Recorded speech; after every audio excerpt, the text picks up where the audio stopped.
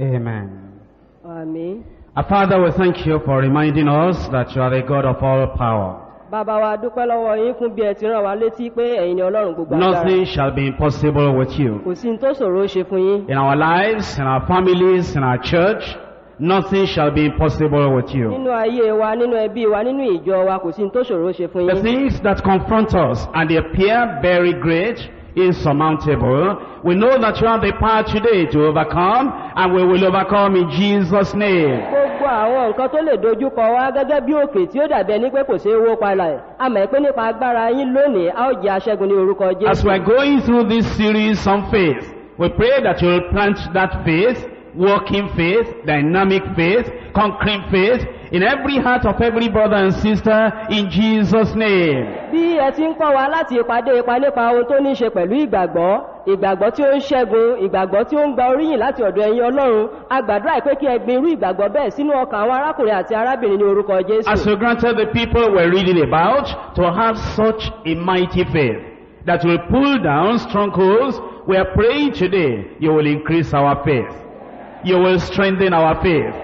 And the faith that will make the Jericho walls before us to fall down, you grant every one of us in Jesus' name. Olúwa, bí a ti ń kà nípa àwọn ẹni ìgbàanì tí ẹ fún ní irú ìgbàgbọ́ èyí tí ó ń wó ibi gíga palẹ̀, Olúwa gbàdúrà pé kí ẹ fún àwa náà ní irú ìgbàgbọ́ bẹ́ẹ̀ kí ó fi jẹ́ pé gbogbo àwọn òkè àwọn odi Jericho nú ayé wa lẹ́wọ̀ palẹ̀ pátápátá ní orúkọ Jésù. We pray that you will quicken our faith even tonight. A gbàdúrà pé kí ẹ sọ ìgbàgbọ́ wa di àyè ní And àṣálẹ́ make yìí. our faith to work. Kí ẹ sì jẹ́ kí ìgbàgbọ́ wo ṣiṣẹ́. And help us to be able to help other people by faith as well. Kí ẹ sì ràn wá lọ́wọ́ kí àwa pẹ̀lú kí a lè já sí orísun ìbùkún fún àwọn That as you olùdíje lift us up, you help us to lift others up in Jesus' name. Pé bí ẹ ṣe ń gbé wa sókè kí ẹ ràn wá lọ́wọ́ káà náà lè gbé àwọn ẹlòmíràn sókè ní orúkọ Jésù. Thank you, Lord, for the answer. A dúpẹ́ Olúwa fún In ìdáhùn. Jesus' name we pray. Ní orúkọ Jésù la gbàdúrà.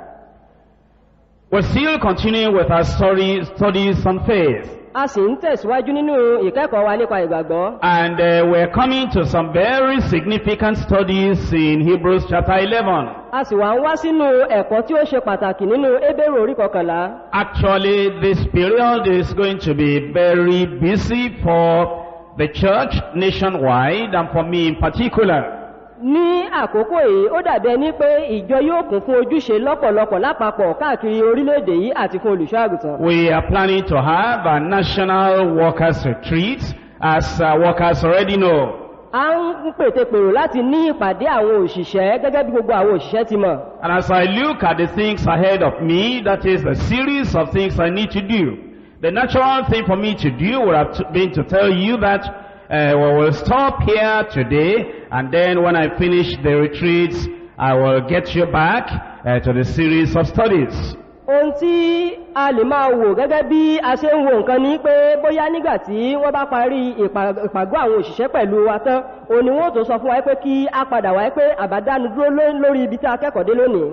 But as I studied the verses following after today's study, verse 32, if you look at that yourself, you will see there is a lot in that verse 32 alone. And I look at the other verses as well, I felt that it will not help you spiritually if we stop now, and then I'll pick it up a number of weeks after.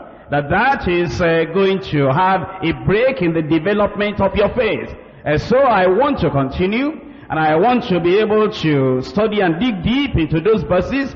So I'm appealing to you, as I'm willing to sacrifice and put in a lot of study and continuing the Monday Bible study, even with all the busy schedule, I appeal to you to please be available yourself and let us dig into the Word of God and plunge into a kind of river that is very, very deep. When you come next Monday, you will see what I'm talking about. I hope you'll be here. And while you are coming, get ready that God is going to do something mighty in your life in Jesus' name. Wọ́n ní bí àwọn tí ń wo ẹsẹ̀ tí ó tẹ̀lé ẹsẹ̀ tí a fẹ́ kẹ́kọ̀ọ́ lé lórí ní àṣálẹ́ yìí. wípé àwọn ohun àràmàǹdà àwọn ohun kò ṣeé mọ̀ nìkan wà nínú àwọn ẹsẹ̀ yìí tí ó ní dára pé kí á pàdánù rẹ̀. Ìyẹn ni pé nígbà tí a bá dá dúró ní ẹsẹ̀ tí a ti fẹ́ kẹ́kọ̀ọ́ lónìí, ìdí nìyí tí wọ́n fi fẹ́ fi gbogbo àkókò sílẹ̀ láti fi ara wọn rúbọ nípa pé kí wọ́n lè kọ́ wa ní gbogbo àwọn nǹkan tó yẹ kí á mọ̀ ní ẹsẹ̀ tí ó tẹ̀lé tí a fẹ́ kẹ́kọ̀ọ́ nínú rẹ̀ lónìí àti ẹsẹ̀ tó tún tẹ̀lé yẹn. Ìdí nìyí tí ó fi jẹ́ pé gbogbo wa lápapọ̀ láti sá gbogbo ipá wa láti rí pé ní ọjọ́ ajé tó ń bọ̀ àwa nìkan sì kọ́ la máa wá ó tún mú àwọn ẹlòmíràn wá kí ó bá lè jẹ́ pé àgbọ̀ngbẹ̀ ìbùkún tí Ọlọ́run fẹ́ fi fún wa nínú ẹ̀kọ́ yìí kí ó bá lè jẹ́ ìpín wa lórúkọ Jésù. Today we're looking at how people that went before us, how they pulled down the strongholds by faith. Lónìí a fẹ́ wo bí àwọn ẹni tí wọ́n ti ré kọjá ní ìgbà tí wọ́n ní ìgbà láéláé bí wọ́n ṣe wó ibi gíga palẹ̀ nípa ìgbàgbọ́. And how we too by the grace of God, with the faith that He plants within us, can pull down all the strongholds of the devil, of the enemy before us. Àti pàápàá bí àwa pẹ̀lú gẹ́gẹ́ bí ìgbàgbọ́ tí Ọlọ́run ti fi ń kọ́ wa nínú ọ̀rọ̀ rẹ̀, bí àwa pẹ̀lú yóò ṣe wó ibi gíga tí ọ̀tá ti gbé ka iwájú ẹnìkan wa. We're looking at just 2 verses today. Ẹsẹ̀ méjì péré la ó máa wò ní òní. Verses 30 and 31. Ìyẹn ni ẹsẹ̀ 30 àti ẹsẹ̀ 31. By faith the walls of Jericho fell down after they were compassed about 7 days. Nípa ìgbàgbọ́ ni àwọn odi Jericho wó lulẹ̀ lẹ́yìn ìgbà tí a yí wọn ká ní ijọ́ méje. By faith the harlot Rahab perished not with them that believed not, when she had received the spies with peace. Nípa ìgbàgbọ́ ni Ráhábù panṣágà kò ṣègbé pẹ̀lú àwọn tí kò gbọ́ràn nígbà tí ó tẹ́wọ́ gba àwọn amí ní àlàáfíà. Last week we stopped at verse 29. Ní ọ̀sẹ̀ tó kọjá ẹsẹ̀ 31 láti dúró. Do you realize that between verse 29 and verse 30 we have 40 years? Ǹjọ́ wa jẹ́ mọ̀ pé láàrin ẹsẹ̀ 31 títí sí ẹsẹ̀ 30 ogójì ọdún ló ń bẹ láàrin méjèèjì. Because in verse 29, where by faith they passed through the Red Sea as by dry land, which the Egyptians are saying to do, were drowned. Torí pé ní ẹsẹ̀ 31 láti kà pé nípa ìgbàgbọ́ ni wọ́n la òkun pupa kọjá bí ẹni pé ní ìyẹ̀gbẹ́ ilẹ̀ tí àwọn ará Íjíbítì dánwò. After that they started the wilderness journey. Lẹ́yìn eléyìí ni wọ́n bẹ̀rẹ̀ ìrìn àjò ti inú aginjù. And many things happened during that wilderness journey. Ọ̀pọ̀lọpọ̀ nǹkan ló sì ṣẹlẹ̀ ní àkókò ìrìn àjò inú aginjù. And there were many miracles that took place. Ọ̀pọ̀lọpọ̀ iṣẹ́ ìyanu ló ṣẹlẹ̀ pẹ̀lú. During the time of the wilderness journey. Ìyẹn ní àkókò ìrìn àjò nínú aginjù. You will remember that bitter water was made sweet. Ó rántí pé omi tí ó korò la sọ di dídùn. You will remember that they had manna from heaven. Ó rántí pé Ọlọ́run rọ̀jò mánà fún wọn láti ọ̀run. And quail said that his flesh was given to them supernaturally to be able to eat. Bákan náà ni Ọlọ́run nípa agbára àwámọ̀dí rẹ̀ ó pèsè àparò fún wọn láti jẹ. And water miraculously came out of the rock. Bẹ́ẹ̀ sì ni a mú omi jáde láti inú àpáta. You will remember the Amalekites were defeated. Ó rántí ìṣubú àwọn ará Amálẹ́kì. All that happened by the power of God. Gbogbo àwọn nǹkan wọ̀nyí ṣẹlẹ̀ nípa agbára Ọlọ́run. All that happened by faith. Gbogbo rẹ̀ sì ṣẹlẹ̀ nípa ìgbàgbọ́. But to realize there is a difference between the kind of faith manifested at that time and the kind of faith we're studying about today. Ṣùgbọ́n ó wàá mọ̀ pé ìyàtọ̀ ń bẹ láàrin irú ìgbàgbọ́ tí a fi sí ojúṣe nígbà náà àti tí a tún kẹ́kọ̀ọ́ nípa rẹ̀. The water came out of the rock because Moses believed God. The majority of the Israelites were not believing God. Omi tó jáde láti inú àpáta nítorí pé Mósè gba Ọlọ́run gbọ́ ni kì í ṣe gbogbo àwọn èèyàn ló gbàgbọ́. The bitter water was made sweet because Moses believed God. The majority of Israelites did not believe God. Omi tó korò tí a sọ di dídùn nítorí pé Mósè gba Ọlọ́run gbọ́ ni kì í ṣe gbogbo àwọn ọmọ Ísírẹ́lì ló gba Ọlọ́run gbọ́. And you know that they defeated the Amalekites because there was a Moses on the top of the mountain lifting up his rod with Hur and Aaron on either side, and with Joshua fighting on the battlefield. The faithful few believing on the Lord, but the majority of the Israelites were unbelieving. Ó mọ̀ pé aṣẹ́gun àwọn ará Amálẹ́kì nítorí Mósè kan tó wà lórí òkè tó ń ti ọ̀pá Ọlọ́run tí ó nà sókè ní ọwọ́ rẹ̀ pẹ̀lú ìrànlọ́wọ́ Úrì àti Árónì nígbà tí Joshua sì kọjú ìjà sí àwọn ará Amálẹ́kì náà àwọn All èèyàn through bí that time ẹgbàgbọ́. of the wilderness journey, Ní gbogbo àkókò ìrìn àjò nínú aginjù. there was a manifestation of unbelief in the heart of the majority of the Israelites. Ìfarahàn àìgbàgbọ́ wà nínú ọ̀pọ̀lọpọ̀ ọkàn àwọn ọmọ Ísírẹ́lì. In fact, we are told in Hebrews chapter 3, A tilẹ̀ sọ fún wa nínú Hébérù orí 3 in verse 17, ní ẹsẹ̀ 17. For with whom was he grieved 40 years? Was it not with them that had sinned, whose carcasses fell in the wilderness? Àwọn ta ni ó sì bínú sí fún ogójì ọdún?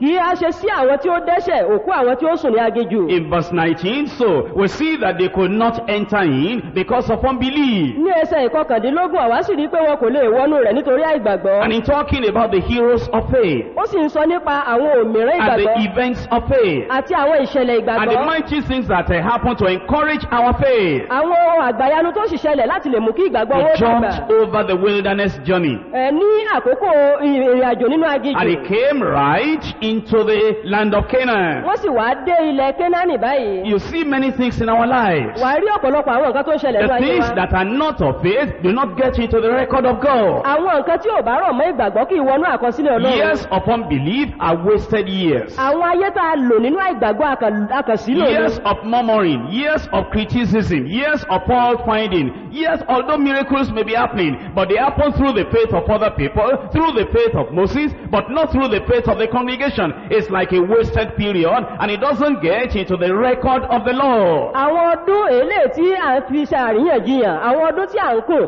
àwọn ọdún tí à ń ṣe gbọ́n mi sí omi òtó, bó tilẹ̀ jẹ́ pé iṣẹ́ ìyanu lè máa ṣẹlẹ̀ ní irú àwọn ọdún bẹ́ẹ̀ ṣùgbọ́n nípa ìgbàgbọ́ irú àwọn bíi Mósè ni kì í ṣe fún ọ̀pọ̀lọpọ̀ àwọn ènìyàn. Now Moses himself, they gone away. Ní báyìí o, Mósè fúnra ẹ̀ ti kú. The Lord had taken him to heaven. Olúwa sì ti mú un lọ And now sọ́run. we have a new leader, Joshua, Àsùnwárí adarí tuntun ní ìsìn tí ṣe leading the Joshua people of God. tó ń darí àwọn ènìyàn And the Ọlọ́run. moment Joshua took over, Ní gẹ́rẹ́ tí Joshua gba ipò adarí he was yìí, confronted by something remarkable. nǹkan tó lágbára tó kàmọ̀mọ̀ ló dojú kọ There nígbà was náà. River Jordan before him. Odò Jọ́dánì wà níwájú But we rẹ̀. thank God because Joshua was believing. Ṣùgbọ́n a dúpẹ́ lọ́wọ́ Ọlọ́run tó pé Joshua gbàgbọ́. And the children of Israel as a whole, they were believing as well. Àwọn ọmọ Ísírẹ́lì lápapọ̀ wọ́n sì ń gbàgbọ́ bákan náà. And so they overcame that obstacle, and River Jordan was divided, and they passed over. Nípa bẹ́ẹ̀ wọ́n borí ìṣòro yẹn, a pín odò Jọ́dánì níyà wọ́n sì lọ And as they were about to enter the land of promise, tí wọ́n ṣe wá fẹ́ wọ ilẹ̀ ìlérí there was a Jericho before them, Odi Jẹ́ríkò kan wà níwájú strong wọn. walls before them. Odi tí ó lágbára tó You gbogbo learn tó a wà lesson níwájú from wọn. there.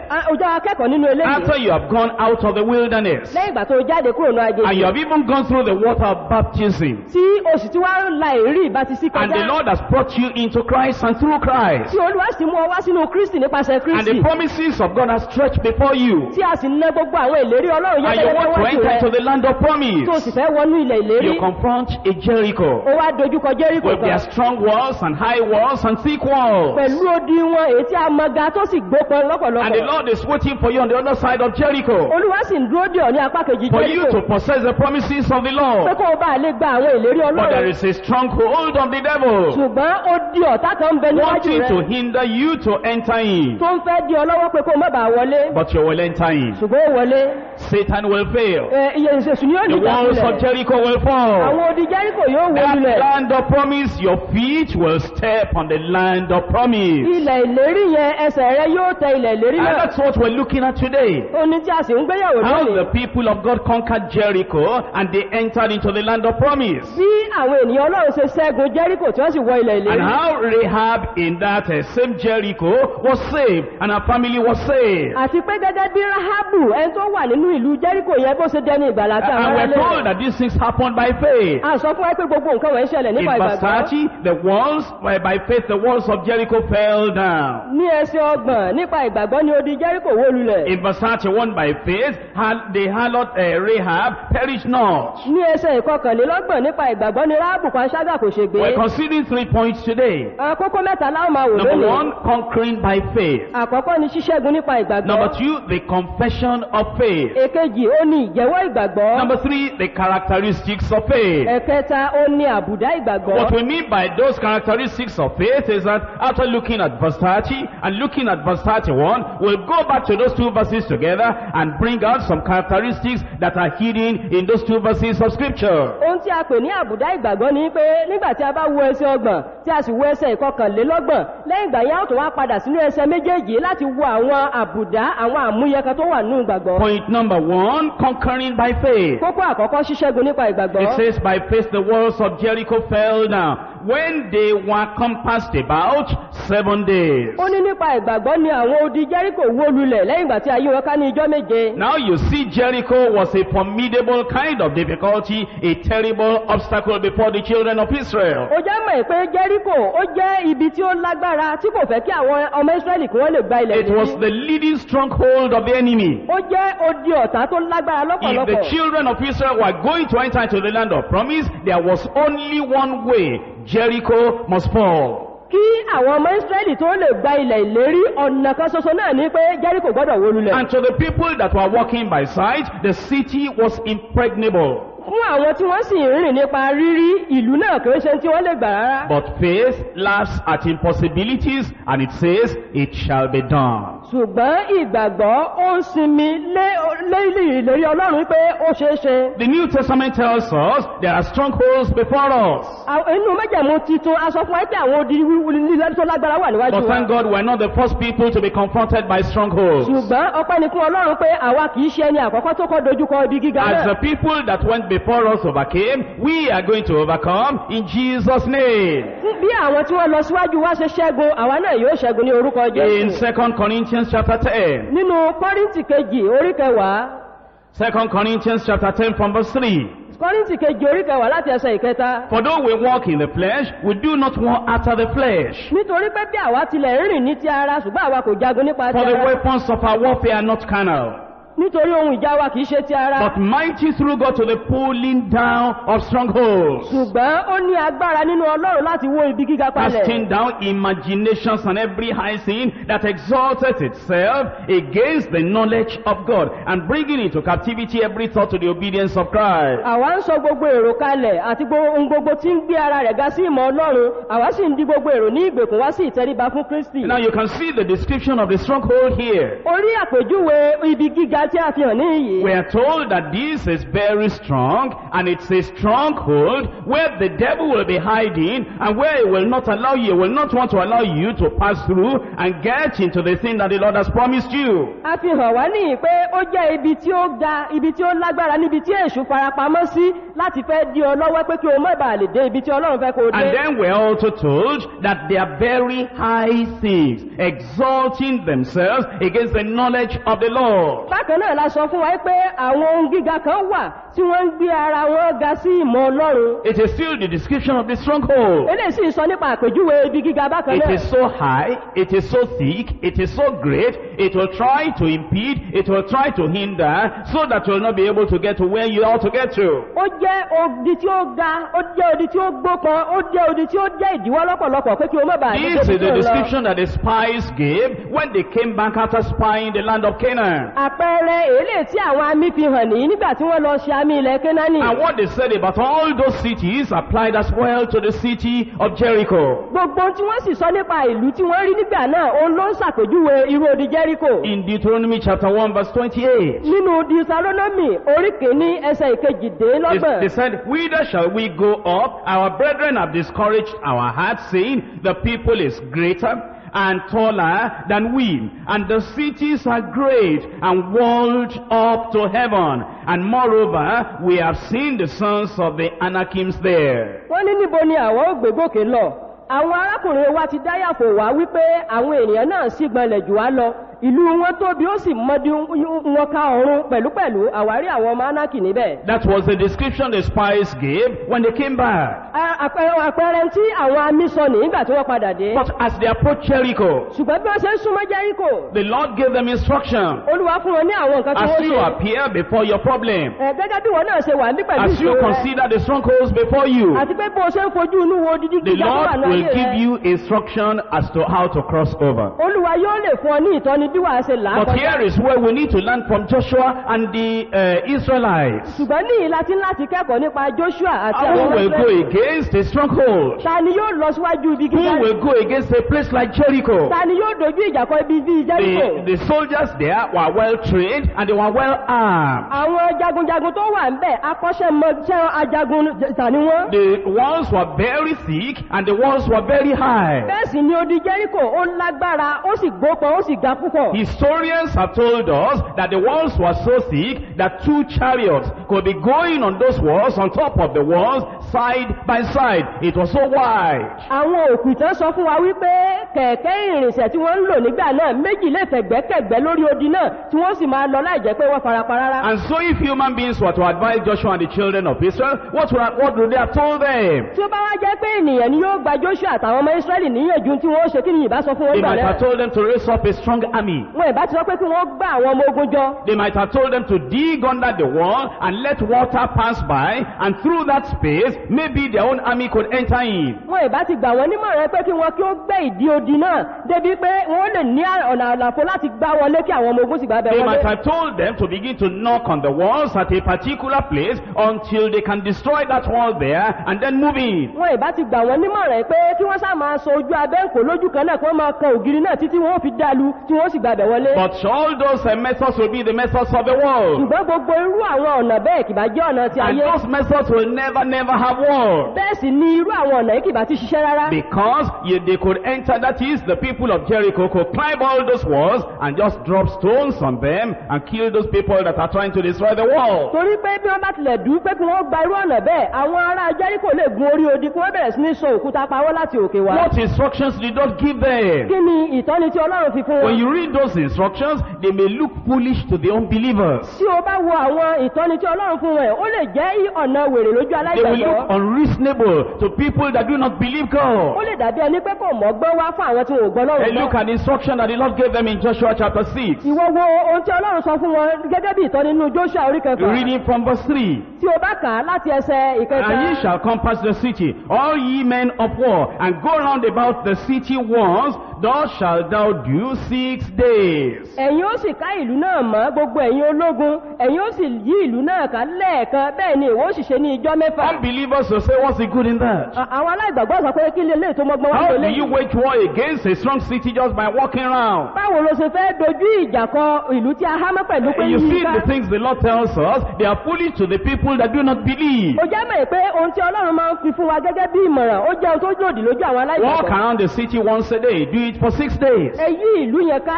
lẹ́ẹ̀kan kẹ́ sì ṣe bẹ́ẹ̀ fún ọjọ́ On the mẹ́fà. 7th day, you will go around 7 times. Ní ọjọ́ méje, ọjọ́ keje á wà yípo ní In verse 5. ní ẹsẹ̀ ìkarùn-ún. And it shall come to pass that when they make a long blast with the ram's horn, when ye hear the sound of the trumpet, all ye people shall shout with a great shout, and the walls of the city shall fall down flat, and the people shall ascend up every man straight before him. Yóò sì ṣe nígbà tí wọ́n bá fọn ìpè júbélì kíkan, nígbà tí ẹ̀yin bá sì gbọ́ ìró ìpè náà, gbogbo àwọn ènìyàn yóò ó kù, odi ìlú náà yóò sì wó lulẹ̀ bẹ́ẹ̀rẹ̀, àwọn ènìyàn yóò sì gòkè lọ tààrà olúkúlùkù níwájú rẹ̀. When God wants to do something by supernatural power, the instructions are simple. Nígbà tí Ọlọ́run bá fẹ́ ṣe ohun kan nípa agbára tó ju ti ẹ̀dá lọ, ìmọ̀ràn ohun tó sọ fún wa yóò jẹ́ nǹkan tó It's not a rọrùn. complicated matter at all. Kìí ṣe nǹkan tí yóò pojú bo rárá. And it is something that everyone can do. Yóò sì jẹ́ nǹkan tó rọrùn pin ni fún gbogbo èèyàn láti lè ṣe. You didn't need much education. Kò nílò pé ká You kàwé only lóye. needed faith. Ó nílò ìgbàgbọ́. You don't need any kind of development. Kò nílò pé ká ṣẹ̀ṣẹ̀ máa ṣe Only faith in God. kìkì ìgbàgbọ́ nínú Look at Ọlọ́run. verse 12. Wọ́n wọ ẹsẹ̀ ìkejìlá. And Joshua rose early in the morning, and the priest took up the ark of the Lord. Joshua sì dìde ní kùtùkùtù òwúrọ̀, àwọn àlùfáà sì gbé àpótí Olúwa. And then they did what the Lord told them. On the first day, they went around once. Ní ó sì ṣe gẹ́gẹ́ bí Ọlọ́run ṣe sọ fún wọn ìyẹn ní ọjọ́ àkọ́kọ́ wọ́n yípo rẹ̀ In verse lẹ́ẹ̀kan. 14, on the second day, they compassed the city once and returned into the camp. So they did 6 days. Ní ẹsẹ̀ ìkẹrìnlá ní ọjọ́ kejì wọ́n yí ìlú náà ká lẹ́ẹ̀kan wọ́n sì padà sí ibùdó, bẹ́ẹ̀ ni wọ́n sì ṣe ní ijọ́ mẹ́fà. And it came to pass on the 7th day that they rose early about the dawning of the day and compassed the city after the same manner 7 times. Only on that day they compassed the city 7 times. Ní ẹsẹ̀ ìkẹẹ̀dógún ó sì ṣe ní ijọ́ keje wọ́n dìde ní kùtùkùtù ní àfẹ̀mọ́júmọ́ wọ́n yí ìlú náà ká gẹ́gẹ́ bíi ti ìṣáájú lẹ́ẹ̀méje ní ọjọ́ náà nìkan sọ ni wọ́n yí ìlú náà ká lẹ́ẹ̀méje. And it came to pass at the 7th time, when the priest blew with the trumpets, Joshua said unto the people, shout, for the Lord has given you the city. Ó sì ṣe ní ìgbà keje nígbà tí àwọn àlùfáà fọn ìpè ni Joshua wí fún àwọn ènìyàn pé ẹ hó nítorí tí Olúwa ti fún yín ní ìlú In náà. verse 20, so the people shouted when the priest blew with the trumpets, and it came to pass, when the people had the shout of the trumpet, and the people shouted with a great shout, that the wall fell down flat, so that the people went up into the city, every man straight before him, and he took the city. Ẹsẹ̀ ogun bẹ́ẹ̀ ni àwọn ènìyàn náà ó nígbà tí àwọn àlùfáà fọn ìpè, ó sì ṣe nígbà tí àwọn ènìyàn gbọ́ ìró ìpè, tí àwọn ènìyàn sì rò ó kù, odi náà wó lulẹ̀ bẹ̀rẹ̀, bẹ́ẹ̀ ni àwọn ènìyàn wọ inú ìlú náà lọ lúkúlùkù tààrà níwájú rẹ̀ wọ́n sì kó ìlú náà. You will see the instruction the Lord gave them, they were very simple, very straightforward. Wàá rí pé ìtọ́ni tí Ọlọ́run fún wọn ó jẹ́ nǹkan tó rọrùn lọ́pọ̀lọpọ̀. Although it appeared childish to some people, ridiculous to some people, foolish to some people. Ó lè dàbí erémọdé fún àwọn ẹlòmíràn tàbí nǹkan tí ò wúlò fún àwọn ẹlòmíràn tàbí nǹkan tí ò ní láárí lójú àwọn But ẹlòmíràn. God promised He was going to deliver Jericho into their hands if they will believe the Lord and obey the Lord. Ṣùgbọ́n Olúwa ti ṣèlérí pé òun yóò fi àwọn ará Jẹ́ríkò fún wọn tí wọ́n bá lè gba Olúwa gbọ́ tí wọ́n sì jẹ́ olùgbọ́ràn As sí. you look at the Bible, you will find that sometimes some of the instructions God has given, people who wanted something from Him, those instructions appeared very foolish. Fún tó bá wọnú Bíbélì nígbà míì wá rí pé nígbà tí Ọlọ́run bá fún wa ní àwọn ìtọ́ni kan, àwọn tí wọ́n bá fẹ́ gba ohun kan lọ́wọ́ Ọlọ́run, àwọn nǹkan wọ̀nyí máa ń dàbí ọ̀rọ̀ wèrè lójú You wọn. remember Naaman? He wanted to be cleansed from his leprosy. And Elisha, the prophet of God, said, you go into Jordan and dip yourself inside 7 times and come out. Everything will be all right. How foolish it seemed originally to Naaman.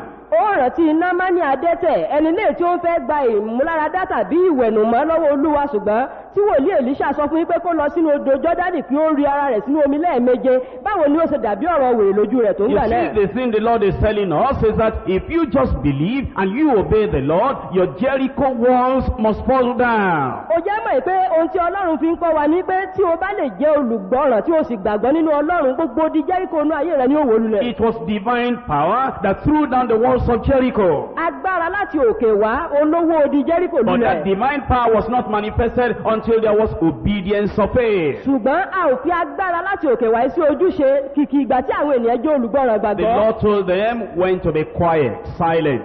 Olúwa sọ fún wọn ìgbà tó yẹ kí wọ́n wà ní ìdákẹ́jẹ́. And He told them all those 6 days, they will just go around quietly, silently, without making any sound. Ó sì sọ fún wọn pé fún ọjọ́ mẹ́fà òun ni wọ́n fi yí odi náà ká pẹ̀lú ìdákẹ́jẹ́ láì pariwo rárá. To you that may look like a simple command. Fún ìwọ ó lè dàbí pé ó ń rọrùn lọ́pọ̀lọpọ̀. But you know, the Lord was trying to cure the disease, spiritual disease of the children of Israel, because all the 40 years in the wilderness, they either were murmuring or complaining or talking or finding fault or criticizing. The Lord said, now all right, the disease of your forefathers in the wilderness is talking and talking and talking. You are going to walk around the walls of Jericho once a day for 6 days, and the test is you will not make any sound. Ǹjẹ́ o jẹ́ mọ̀ wípé Ọlọ́run fẹ́ wo àwọn ọmọ Ísírẹ́lì sàn kúrò nínú àrùn ti ẹ̀mí èlé tí ó ti gbégbá orókè nínú ayé wọn àti nínú ayé àwọn baba wọn nínú aginjù, torí pé ní 40 ọdún tí wọ́n lò nínú aginjù òun ni wọ́n fi máa ń wí awuyewuye, ni wọ́n máa ń rí àríwísí, ni wọ́n máa ń kùn,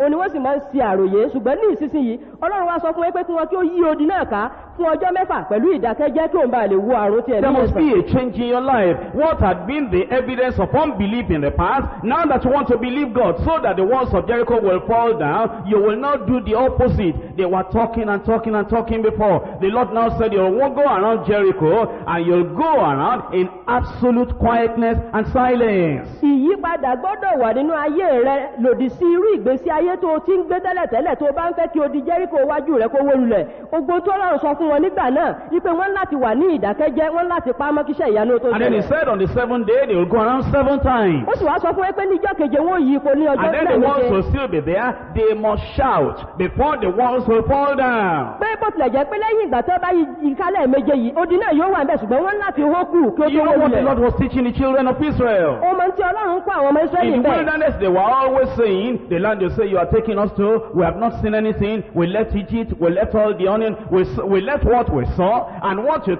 say you are giving us, we have not seen at all. And God said, now new generation of the children of Israel, your fathers were looking for the results before they will praise me. Now you will praise me, and you will shout before the walls will fall down. Ó mọ̀ pé ohun tí wọ́n máa ń ṣe àríyànjiyàn sí ìyẹn ní ìgbà tí wọ́n wà nínú aginjù ní pé wọ́n fẹ́ máa ń rí kó tó di pé wọ́n lè yin Ọlọ́run torí pé ọ̀pọ̀lọpọ̀ ìgbà ni wọ́n máa ń sọ fún Mósè pé ẹ mú wa jáde kúrò ní ilẹ̀ Íjíbítì ibi tá a ti gbé ń jẹ ewébẹ̀ tá a ti ń gbádùn ẹ wá mú wa lọ síbi tá a ti ẹ̀ nídàálójú rẹ̀ ṣùgbọ́n Ọlọ́run wá sọ fún wọn pé ẹ̀yin ìran tuntun nínú àwọn ọmọ Ísírẹ́lì báyìí ẹ ó kọ́kọ́ yìn mí lógo náà kó tó di pé iṣẹ́ ìyanu ó ṣẹlẹ̀ And you obey the Lord. wọ́n sì gbọ́ràn sí Olúwa. And you will obey the Lord. Ìwọ náà yóò gbọ́ràn And sí Olúwa. every barrier between you and the promise of God, all those barriers will go down. Gbogbo ohun tí ó sì jẹ́ àhámọ́ tó wà láàrin ìwọ àti ìlérí Ọlọ́run ní gbogbo All rẹ̀ yóò the wó Jericho lulẹ̀. walls will have to fall down. Gbogbo di Jericho ni yóò wó If you lulẹ̀. will begin to believe the Lord tonight, Tí ó bá tẹ̀síwájú láti máa and gbọ́ begin Ọlọ́run to tó obey the lábẹ́ Lord kò tonight, sì jẹ́ tó ń gbọ́ràn sí why Ọlọ́run shouldn't the lẹ́nu. Jericho walls begin to fall tonight? Kí ló dé tí odi Jericho fi ní Why shouldn't the barriers begin to be removed tonight? Báwo làwọn ìdíwọ́ òṣè ní di sáà Those kúrò lálẹ́ yìí? difficulties, why shouldn't they be packing and living your life tonight? Àwọn wàhálà tó dojúkọ yẹ báwo ni òṣè ní Only kẹ́rù wọn two lálẹ́ yìí? things: obey the Lord, believe the Lord. Ohun méjì ni onípẹ́ kó gbọ́ràn sí Ọlọ́run kó o sì gbàgbọ́. Now we go to point number 2, À ń lọ sí kókó kejì báyìí. the confession of faith. Eléyìí ni ìjẹ́wọ́ ìgbàgbọ́. In Hebrews chapter 11 verse 31. Nínú Hébérù orí kọkànlẹ́sẹ̀ ìkọkànlélọ́gbọ̀n. Hebrews chapter 11 verse 31. Hébérù orí kọkànlẹ́sẹ̀ ìkọkànlélọ́gbọ̀n. By faith the harlot Rahab perished not with them that believed not, but when she had received the spies with peace. Nípa ìgbàgbọ́ ni Ráhábù panṣágà kò ṣègbé pẹ̀lú àwọn tí kò gbọ́ràn nígbà tí ó tẹ́wọ́ gba àwọn amí ní àlàáfíà. Here now we find the mention of a Canaanite, Níyìn láti gbé dárúkọ ará Kénáánì kan. an alien to the commonwealth of Israel, Àlejò àti àjèjì sí àǹfààní àwọn ọlọ́tọ̀ a Ísírẹ́lì. stranger from the covenants of promise. Ó jẹ́ àjèjì sí àwọn ìlérí májẹ̀mú. Even though she was a pagan, she believed in God. Bí ó tilẹ̀ jẹ́ pé kèfèrí ni ṣùgbọ́n ó gba Ọlọ́run gbọ́. Remember once again, faith cometh by hearing, hearing by the word of God. Rántí lẹ́ẹ̀kan sí o wípé nípa gbígbọ́ ni ìgbàgbọ́ ti ń wà àti nípa gbígbọ́ ọ̀rọ̀ She had Ọlọ́run. heard of the miraculous wonders that God did for the children of Israel. Ó ti gbọ́ nípa àwọn iṣẹ́ àmì àti iṣẹ́ ìyanu tí Ọlọ́run ṣe fún àwọn ọmọ And Ísírẹ́lì. she had been meditating upon those words. Ó sì ń ṣàṣàrò lórí àwọn ọ̀rọ̀ And náà. eventually, when she had the opportunity to make a confession of that faith, she confessed that she believed in God. Nígbà ó sì ṣe tí ó ní àǹfààní láti jẹ́wọ́ irú ìgbàgbọ́ náà, ó jẹ́wọ́ ìgbàgbọ́ ìpé òun gba Ọlọ́run She gbọ́. happened to be the only one in Jericho at that time that confessed that she believed in the God of Israel. Ó nìkan ṣoṣo, ó ní àríkà nípa rẹ̀ láàrin àwọn ará Jẹ́ríkò ìpé òun ló gba Ọlọ́run alààyè gbọ́. Maybe you have a pagan idolatrous background. Bóyá láti ìdílé abọ̀rìṣà ni wọ́n ti jáde wá. Maybe you are the only one in your family that has accepted the word of God. Bóyá ìwọ nìkan ṣoṣo nínú ìran yín, òun ló ti gba Ọlọ́run gbọ́. Maybe there is even destruction marked now for the people of your family, just like the people of Jericho. Bóyá a ti pète ìdájọ́ Ọlọ́run àti ìparun lórí àwọn ẹbí rẹ̀ gẹ́gẹ́ bó ṣe rí lórí àwọn ará Maybe Jẹ́ríkò. there is a curse upon that family, just like there was a curse upon Jericho. Bóyá ègún kan wà tó wà lórí ẹbí yìí, tó irú ẹ̀ tó wà lórí àwọn ará Jẹ́ríkò. If you are a woman like Rahab, if you are a man wanting to believe like Rahab, you can single yourself out, and all the negative things that should have come upon Jericho will not come upon you. Bí o bá wá jẹ́ ọkùnrin tàbí o jẹ́ obìnrin gẹ́gẹ́ bí Ráhábù yìí, ìwọ fúnra ara rẹ lè dá yọ fódá láàrin àwọn ènìyàn yìí tó fi jẹ́ pé ìṣẹ̀lẹ̀ ibi ò ní lè ṣẹlẹ̀ sí wọn Not only láàrin that, wọn. as we read the story of Rahab, Kì í ṣe léyìn nìkan bá a ti ń kà nípa ìtàn she Ráhábù. became the source of salvation for even her own people. Òun gan fúnra ẹ̀ wá di orísun ìgbàlà fún àwọn ènìyàn You rẹ̀. may be the only one now that knows the gospel. Ó lè jẹ́ pé ìwọ nìkan ṣo ló mọ ìrere nínú àwọn But èèyàn if you rẹ̀. will believe like Rahab believed the Lord, you can become the source of salvation and the source of deliverance and the source of protection for your whole family. Tí wọn náà bá wá lè gbàgbọ́ gẹ́gẹ́ bí Ráhábù ti gbàgbọ́ yìí, ó lè di orísun ìgbàlà, ó lè di orísun ìdáàbòbò àti ìdáǹdè fún àwọn ènìyàn rẹ̀. The major thing we have learned in point number 1 is the obedience of faith as well as believing the Lord implicitly. Kókó ohun tí a rí gbámú tí a sì rí kẹ́kọ̀ọ́ nínú rẹ̀ nínú kókó àkọ́kọ́ ni wípé wọ́n jẹ́ olùgbọ́ràn sí Ọlọ́run, wọ́n sì ní ìgbàgbọ́ tí ó péye nínú Point Ọlọ́run. number 2 is adding to that, is talking about the confession of your mouth. Kókó kejì wá ń fi ń kún eléyìí yẹn ní ìjẹ́wọ́ ẹnu ara It is rẹ̀. your confession that will show whether you have faith in God or you do not have faith in God. Ìjẹ́wọ́ ẹnu ara rẹ̀ ni yóò fi hàn bóyá onígbàgbọ́ nínú Ọlọ́run àbó òye. Remember this Rahab we're talking about? Ó rántí Ráhábù tá à ń sọ̀rọ̀ nípa She ẹ̀. had been a harlot, a prostitute. Panṣágà ni aṣẹ́wó ni Her tẹ́lẹ̀tẹ́lẹ̀. life was very dirty before. Ìgbé ayé rẹ̀ burú jáì And she tẹ́lẹ̀tẹ́lẹ̀. didn't care for anything you call religion. Kò sì ní nǹkan kan ṣe pẹ̀lú ẹ̀sìn nígbà She yẹn. was in a pagan city there. Àárín àárín àwọn abọ̀rìṣà ló fi ṣe As ibùgbé. the people had been coming, ṣùgbọ́n bí àwọn ènìyàn náà ti ń bọ̀. in their discussion, they had been talking about the things happening among the children of Israel who were still in the wilderness, who were marching towards Jericho. tí wọ́n sì ń fi ọ̀rọ̀ jomitoro ọ̀rọ̀ nípa iṣẹ́ àmì àti iṣẹ́ ìyanu tọ́lọ́run ṣe láàrin àwọn ọmọ Ísírẹ́lì ní aginjù. And as she was listening to that, bó dẹ̀ ti ń fetí sí tí there wọ́n was wí yìí. something telling her in her heart nǹkan kan sọkú lẹ́nu ọkàn that rẹ̀. even though I am bad, ike bó tilẹ̀ jẹ́ pé mo burú. even though I am dirty, bó tilẹ̀ jẹ́ pé mo even díbàjẹ́. though I am bó immoral, tilẹ̀ jẹ́ pé oníwà ibi I may ni. be able to find mercy in the hand of this God of mo Israel. sì lè rí àánú gbà lọ́wọ́ Ọlọ́run Ísírẹ́lì And yìí. when the opportunity came nígbà tí àǹfààní yẹn sì to ṣe sílẹ̀ believe in the Lord, láti gba Olúwa she gbọ́. held on to that faith. ó di ìgbàgbọ́ náà mú. No, maybe you have been a sinner too, bóyá àwọn náà ti jẹ́ a ẹlẹ́ṣẹ̀. pagan idol worshipper, ẹni tó jẹ́ abọ̀rìṣà. immoral and ẹni corrupt. tó díbàjẹ́ tí ó sì kú But when the fẹ́ẹ̀ṣẹ̀. chance comes to you ṣùgbọ́n nígbà tí to àǹfààní wá hold on to faith in God, láti di ìgbàgbọ́ nínú Ọlọ́run if mú. you will believe God, tí ìwọ yóò bá gba God Ọlọ́run will gbọ́. take you from the dungeon, the deepest dungeon, and take you to the highest high. Ọlọ́run ó lè mú ọ jáde láti inú ọ̀gbun àìnísàlẹ̀ kí ó sì mú ọ wá sókè tó Look ga. at Joshua chapter 2. ìwọ wo Joshua orí kejì. Look at verse 1. ìwọ wo ẹsẹ̀ ìkíní. And Joshua the son of Nun sent out of Shittim 2 men to spy secretly, saying, Go view the land, even Jericho. And they went and came into an harlot's house named Rahab and lodged there. Joshua ọmọ Núnì sì rán ọkùnrin méjì láti Ṣítìmù yọ lọ ṣe àmì wípé ẹ lọ wo ilẹ̀ náà àti Jẹ́ríkò. wọ́n sì dé ilé panṣágà kan tí à ń pè ní Ráhábù, wọ́n sì wọ̀ níbẹ̀. I need to just say in passing, they were not looking for prostitutes. They had never been to that place before. And when they got to that place, there was a house. And the nearest house to them, and God just directed them, and they entered into that place like, you get into a city, there is an hotel there, and you don't have accommodation, and you just get in there. They were not looking for prostitutes. They were not looking for sin to commit. mo ń láti sọ ní ẹsẹ̀ yìí pé àwọn ènìyàn tí a rán láti ṣe àmì ilẹ̀ yìí kì í ṣe pé bóyá wọ́n ń wálé aṣẹ́wó káàkiri, ṣùgbọ́n ó kàn dàbí ẹni pé ńgbà tí wọ́n dé ìlú yẹn, ilé tí ó wà ní àrọ́wọ́tó tí wọ́n lè wọ̀ ó ní ilé obìnrin yìí, gẹ́gẹ́ bí ìgbà tí wọ́n náà bá lọ sí ilé àjèjì tó wá ibi tó lè wọ̀ sí tó sì rí bí ilé ìwọ̀sí ńbẹ̀ nílé tó láǹfààní àti lò sí. Now let's look at her confession. ẹ jẹ́ kí á wo ìjẹ́wọ́ rẹ̀ It báyìí. said before they were laid down, she came up unto them upon the roof. kí wọ́n tó dùbúlẹ̀ yẹn ní ẹsẹ̀ ìkẹjọ ó gòkè tọ̀ wọ́n lọ lókè àjà. And she said unto the men, I know that the Lord has given you the land. ó sì wí fún àwọn ọkùnrin náà pé èmi mọ̀ pé Olúwa ti fún yín ní ilẹ̀ She had yìí. heard of the promise, the covenant that was made unto Abraham. She said, I know the Lord has given you the land. ó ti gbọ́ nípa májẹ̀mú tí Ọlọ́run fi fún Ábúráhámù, ó ní èmi mọ̀ wípé Olúwa ti fún yín ní ilẹ̀ If you are yìí. going to receive the fulfillment of the promise of God, you must voice out. You must say out the promise of God. I know the Lord has given the land. You look at the promise of God, you put words into it, and you put sound into it, you voice it out, you confess it. kí o tó lè gba ìlérí Ọlọ́run gẹ́gẹ́ bí ogún àjẹmọ́ nínú ayé rẹ, o ní láti kọ́kọ́ jẹ́wọ́ ìlérí yẹn náà, kó o gbàgbọ́ nínú ìlérí náà, kó o sì fi ohùn sí ìlérí náà wí gẹ́gẹ́ bí àmì pé o gbàgbọ́. And that your terror is falling upon us. àti pé ẹ̀rù yín bá ní. And that all the inhabitants of the land faint because of you. àti pé ọkàn gbogbo àwọn ará ilẹ̀ yìí di omi nítorí For yín. we have heard how the Lord dried up the water of the Red Sea for you. nítorí pé àwa ti gbọ́ bí Olúwa ti mú omi òkun pupa gbẹ níwájú yín. That miracle had taken place 40 years before this time. iṣẹ́ ìyanu tó ń sọ yìí ti ṣẹlẹ̀ ní nǹkan bí 40 ọdún sẹ́yìn. She was hanging her faith on the testimony of what happened 40 years ago.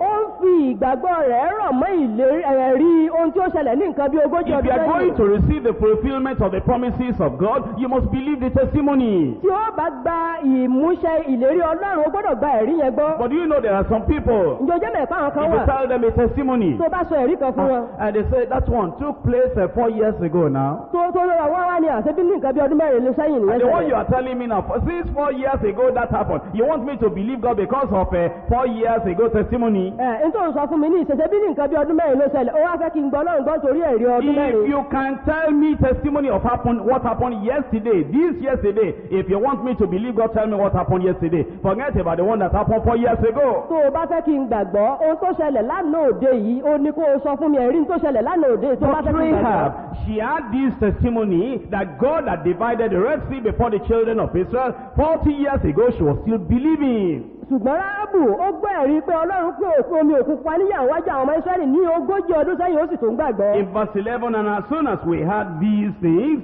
the hearts of the people melted. Ní ẹsẹ̀ ìkọkànlá lọ́gán bí àwa ti gbọ́ nǹkan wọ̀nyí àyà wa já. Neither did there remain any more courage in any man because of you. For the Lord your God, He is God in heaven above and in the earth beneath. Bẹ́ẹ̀ ni kò sì sí agbára kan nínú ọkùnrin kan mọ́ nítorí yín, nítorí pé Olúwa Ọlọ́run yín ó ní Ọlọ́run lókè ọ̀run àti ní ìsàlẹ̀ ayé. Now can you see here, she was confessing that this God is the only true God. Ó wá lè rí pé ní iyì ó ń jẹ́wọ́ wípé Ọlọ́run yìí ó kan ṣoṣo ní Ọlọ́run òtítọ́. She had abandoned the idols of her own land. Ó ti kọ òrìṣà ilẹ̀ wọn sílẹ̀. She knew that this was the true God, the God of heaven and the God on earth. Ó wá mọ̀ pé Ọlọ́run òtítọ́ kan ṣoṣo ní ẹni tó dọ̀run àjàyé. Now she also wanted mercy. Bákan sí náà wá tó ń fẹ́ àánú. She wanted salvation. Ó ń fẹ́ ìgbàlà. She wanted to become part of the people of Ó God. fẹ́ darapọ̀ mọ́ àwọn ẹbí Ọlọ́run. It is not enough to know that God is a good God, God is a great God, God is a powerful God. You must have a desire to belong to that God.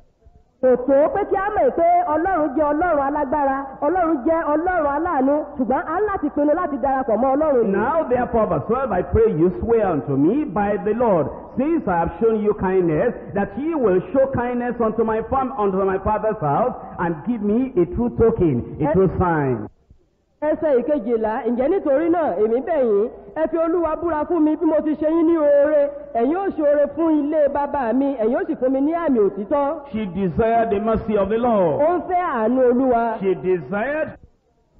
She desired also the salvation of the Lord. Bákan náà ni ó ń fẹ́ ìgbàlà Olúwa. And eventually she got that salvation. Nígbà sí ìyá, ó rí ìgbàlà náà gbà. If you will desire the salvation of the Lord, the mercy of the Lord, and the deliverance of the Lord that way, you will have it in Jesus' name. Tí ìwọ náà yóò bá fẹ́ ìgbàlà Ọlọ́run, àánú Ọlọ́run àti ìdáǹdè Ọlọ́run, ìwọ náà yóò rí gbà ní orúkọ Something is Jésù. very remarkable. Ó jẹ́ ohun tí ó When the children of Israel eventually came and they went around Jericho and the walls of Jericho fell down, her own house was intact, protected by the Almighty God. Nígbà tí àwọn ọmọ Ísírẹ́lì tí wọ́n yí odi Jẹ́ríkò ká, tó di pé odi náà wó lulẹ̀ bẹ́ẹ̀rẹ́bẹ́, ilé tí ẹnìkan ṣoṣo la dáàbò bò ní àárín ìlú náà. In Joshua chapter 6 verse 22. Ìyẹn nínú Joshua orí kẹfà ẹsẹ̀ ìkejìlélógún. But Joshua had said unto the 2 men that had spied out the country, go into the harlot's house and bring her hence, bring out thence the woman and all that she has, as she swear unto her. Ṣùgbọ́n Joshua sọ fún àwọn ọkùnrin méjì tí ó ṣe àmì ilẹ̀ náà pé ẹ lọ sí ilé panṣágà nì kí ẹ sì mú obìnrin náà jáde níbẹ̀ àti ohun gbogbo tí ó ní gẹ́gẹ́ bí ẹ̀yin ti búra fún un. And so she was saved. Báyìí la gbà á là. Her family was saved. Ẹbí rẹ̀ á gbà wọ́n là. And there's something very remarkable. Ṣùgbọ́n ohun àìgbọ́dọ̀ má As pàtàkì she kan wà. came into the family, into the household of Israel, Nígbà tí ó darapọ̀ mọ́ agboolé Ísírẹ́lì. her life became clean. And they have seen how the conviction of sin will grip a man, and you will preach for only 10 minutes, and that person will begin to shake, will begin to tremble, will be weeping, oh God, have mercy upon me, I'm a sinner. Àwẹ̀ gbọ́ ya hó tó tú, orí tó tàǹkẹ́ mẹ́hẹ̀gẹ̀ sí bí àpàsí ní ó bí mmadù. Bí ayé rẹ̀ yí padà. And she wasn't married before. Kò tí ì lọ́kọ tẹ́lẹ̀. You know the kind of life she had been living. O mọ̀ rí ìgbé ayé tó ti ń gbé tẹ́lẹ̀. Eventually she even got married in Israel. Nígbà sí ìyá, ó ṣègbéyàwó ní And the Ísírẹ́lì. Lord so worked it out Olúwa sì ṣe ní ọ̀nà ìyanu tó that she bẹ́ẹ̀. became one of the great grandmothers of the Lord Jesus Christ. Tó bẹ́ẹ̀ gẹ́ tó jẹ́ pé ó di ìyá ńlá fún Jésù Kristi You see Olúwa. the reward of faith. Orí èrè ìgbàgbọ́ That's what bẹ́ẹ̀. we have in Matthew chapter 1. Ohun tá a rí nínú Matthew orí kìíní As you nìyí. look at the generations, that is, at the family's genealogy, how Jesus came into this world, you'll see the name of Rahab there. Torí pé nígbà tí a bá bojú wẹ̀yìn wo bí ìran ṣe ń gorí ìran títí dìgbà tí a fi bí Jésù sínú ayé yìí, a ó rí orúkọ Ráhábù Matthew náà chapter 1 from verse 1. Nínú Matthew orí kìíní láti The ẹsẹ̀ book of the ìkíní. generation of Jesus Christ, the son of David, the son of Abraham. Ìwé ìran Jésù Kristi ọmọ Dáfídì ọmọ Ábráhámù. Abraham begat Isaac, Isaac begat Jacob, Jacob begat Judas and his brethren. Ábráhámù bí Ísákì, Ísákì sì bí Jákọ́bù, Jákọ́bù sì bí Júdà àti àwọn arákùnrin And rẹ̀. Judah begat Phares and Sarah of Tamar, and Phares begat Hezron, and Hezron begat Aram. Júdà sì bí Fárẹ́sì àti Sárà ti Támárì, Fárẹ́sì sì bí Ésrómù, Ésrómù sì bí Árámù. And Aram begat Aminadab, and Aminadab begat Nahshon, and Nahshon begat Salmon. Árámù sì bí Amnadabu, Amnadabu sì bí Násónì, Násónì sì bí And Sálmọ́nì. Salmon begat Boaz of Rahab.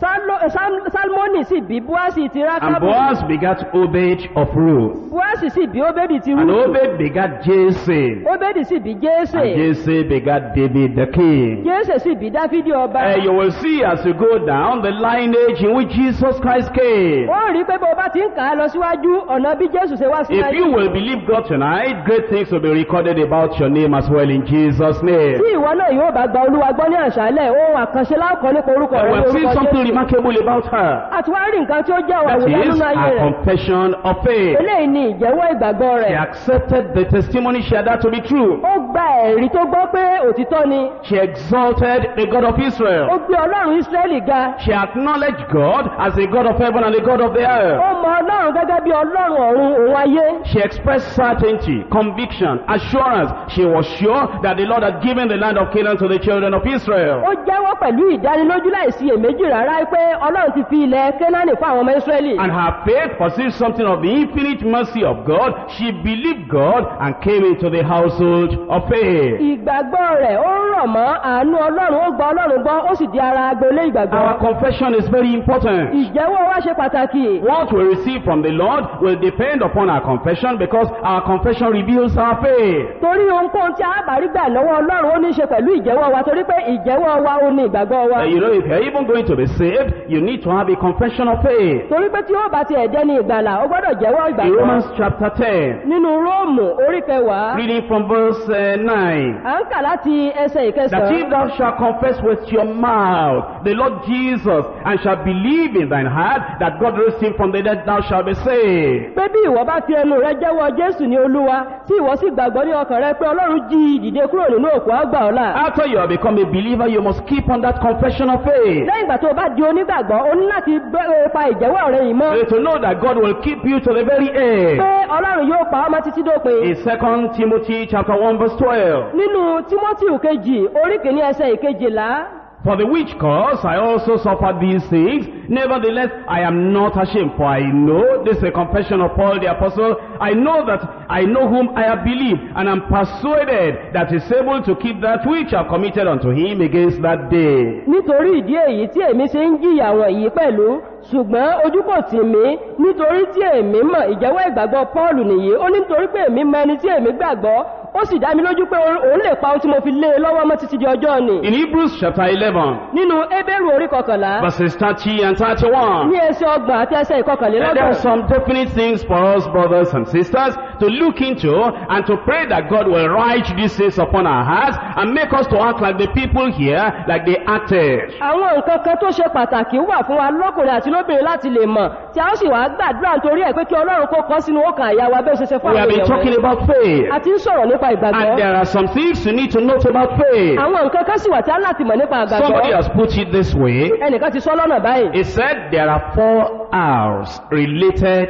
with faith. Wípé àwọn ohun mẹ́rin olóṣopọ̀ mọ́ ìgbàgbọ́. He said, number 1, there is a faith that receives. Ó ní àkọ́kọ́, ó ní ìgbàgbọ́ kan wà èyí tí ó ń rí gbà. Number 2, there is a faith that reckons. Èkejì, ó ní ìgbàgbọ́ èyí tí ó ń kà sí. Number 3, there is a faith that risks. Èkẹta, ó ní ìgbàgbọ́ tí ó ń fi ẹ̀mí ẹni wéwu. Number 4, there is a faith that rests. Bẹ́ẹ̀ sì ni ìkẹrin, ó ní ìgbàgbọ́ tí ó ń sinmi As lé. we look at the verses we have studied today, Bí o ti wo gbogbo àwọn ẹsẹ̀ tí a kẹ́kọ̀ọ́ there is rẹ̀ a lónìí. faith that comes to God empty-handed, only looking at the promised land afar off, and didn't have any weapon, didn't have anything, and yet receives victory because of the faith that receives. A rí àpẹẹrẹ ìgbàgbọ́ kan, èlé tí ó tọ Ọlọ́run wá lọ́wọ́ òfo, tí ó ń wo ilẹ̀ lérí lọ́ọ̀kan láì ní ohun ìjà tàbí ohun àmúṣagbára kan tó sì ń gba ìṣẹ́gun nípa Nothing ìgbàgbọ́. in my hand I bring. I come to Christ to receive. Kò sí ohun tí mo mú wá ní ọwọ́ mi, ṣùgbọ́n mo wá sí ọ̀dọ̀ Kristi láti That's how you gbà. come to the Lord. You come empty-handed. Bó o ti máa ń tọ Olúwa wá ní ìwà wá ní You ọwọ́ do not òfo. have anything you are going to give. O ní nǹkan kan tí wàá fi You fún only un. come with the hand of faith, stretched out, wanting to receive from the Lord. Kìkì pé o wá ní ọwọ́ ìgbàgbọ́ tí o nà síwájú láti fẹ́ gbà lọ́wọ́ Olúwa And you ni. see these children of Israel. O sì rí àwọn ọmọ Their Ísírẹ́lì yìí. fathers and mothers had died in the wilderness. àwọn bàbá àti ìyá wọn ti kú ní Even agbègbè. Moses had been told to climb up to the mountain and look at the promised land, and he had not received. a sì fi sọ pé Mósè pé kó gun orí òkè kó wo ilẹ̀ ìlérí náà òun náà sì tún rí gbà. And here Joshua and the children of Israel just came to the Lord. ní ìlà tí wàá rí Joshua àtàwọn ọmọ Ísírẹ́lì tí wọ́n And tó they lówó came wá. with a faith that will receive. wọ́n wá pẹ̀lú ìgbàgbọ́ tó ń rí gbà. Then number 2, there's a faith that reckons. èkejì ó ní pé wọ́n wá pẹ̀lú ìgbàgbọ́ tó ń kà sí. Counting on the faithfulness of God. tí wọ́n ń sinmi lé ìjólóòtọ́ Ọlọ́run. Counting on the timetable of God. tí wọ́n ń dúró lórí àkókò Counting Ọlọ́run. on the ability of tí God. wọ́n ń dúró lórí agbára Ọlọ́run. Reckoning that God has said he wants to do it, and this is the time God is going to do it. I reckon it done. I know it's going to be done. tí wọ́n gbàgbọ́ pé Ọlọ́run ti ṣèlérí pé òun yóò ṣe kínní àkókò sì tó tí Ọlọ́run fẹ́ mú lérí rẹ̀ ṣẹ. Wasn't that the kind of faith they manifested as they went around Jericho? kí wá ṣerú ìgbàgbọ́ tí wọ́n fi sójú ṣe nígbà tí wọ́n yí orí Reckoning Jẹ́ríkò. that God said we should go around, and he said when we shout, the Jericho walls will fall down. èlé tí wọ́n mọ̀ nínú akara wọn pé ohun tí Ọlọ́run sọ pé káwọn ò ṣe ni pé tá a bá yí ipa It ojú appeared Jẹ́ríkò yóò unreasonable. wù ilẹ̀ ó lè dàbí pé kò It mọ̀ pé appeared wá childish. ó lè dàbí But erémọdé. we reckon it that God who said it, he knows what he's saying. We're going to do what he said. We reckon it will be done. torí bá a gbàgbọ́ pé Ọlọ́run tó sọ̀rọ̀ ó mọ ohun tó ń sọ yóò sì mú ìlérí Number rẹ̀ ṣẹ. 3, it was very risky. ṣùgbọ́n ní ipa ìkẹta ó jẹ́ nǹkan tó léwu. Because you see, as those children of Israel were moving around,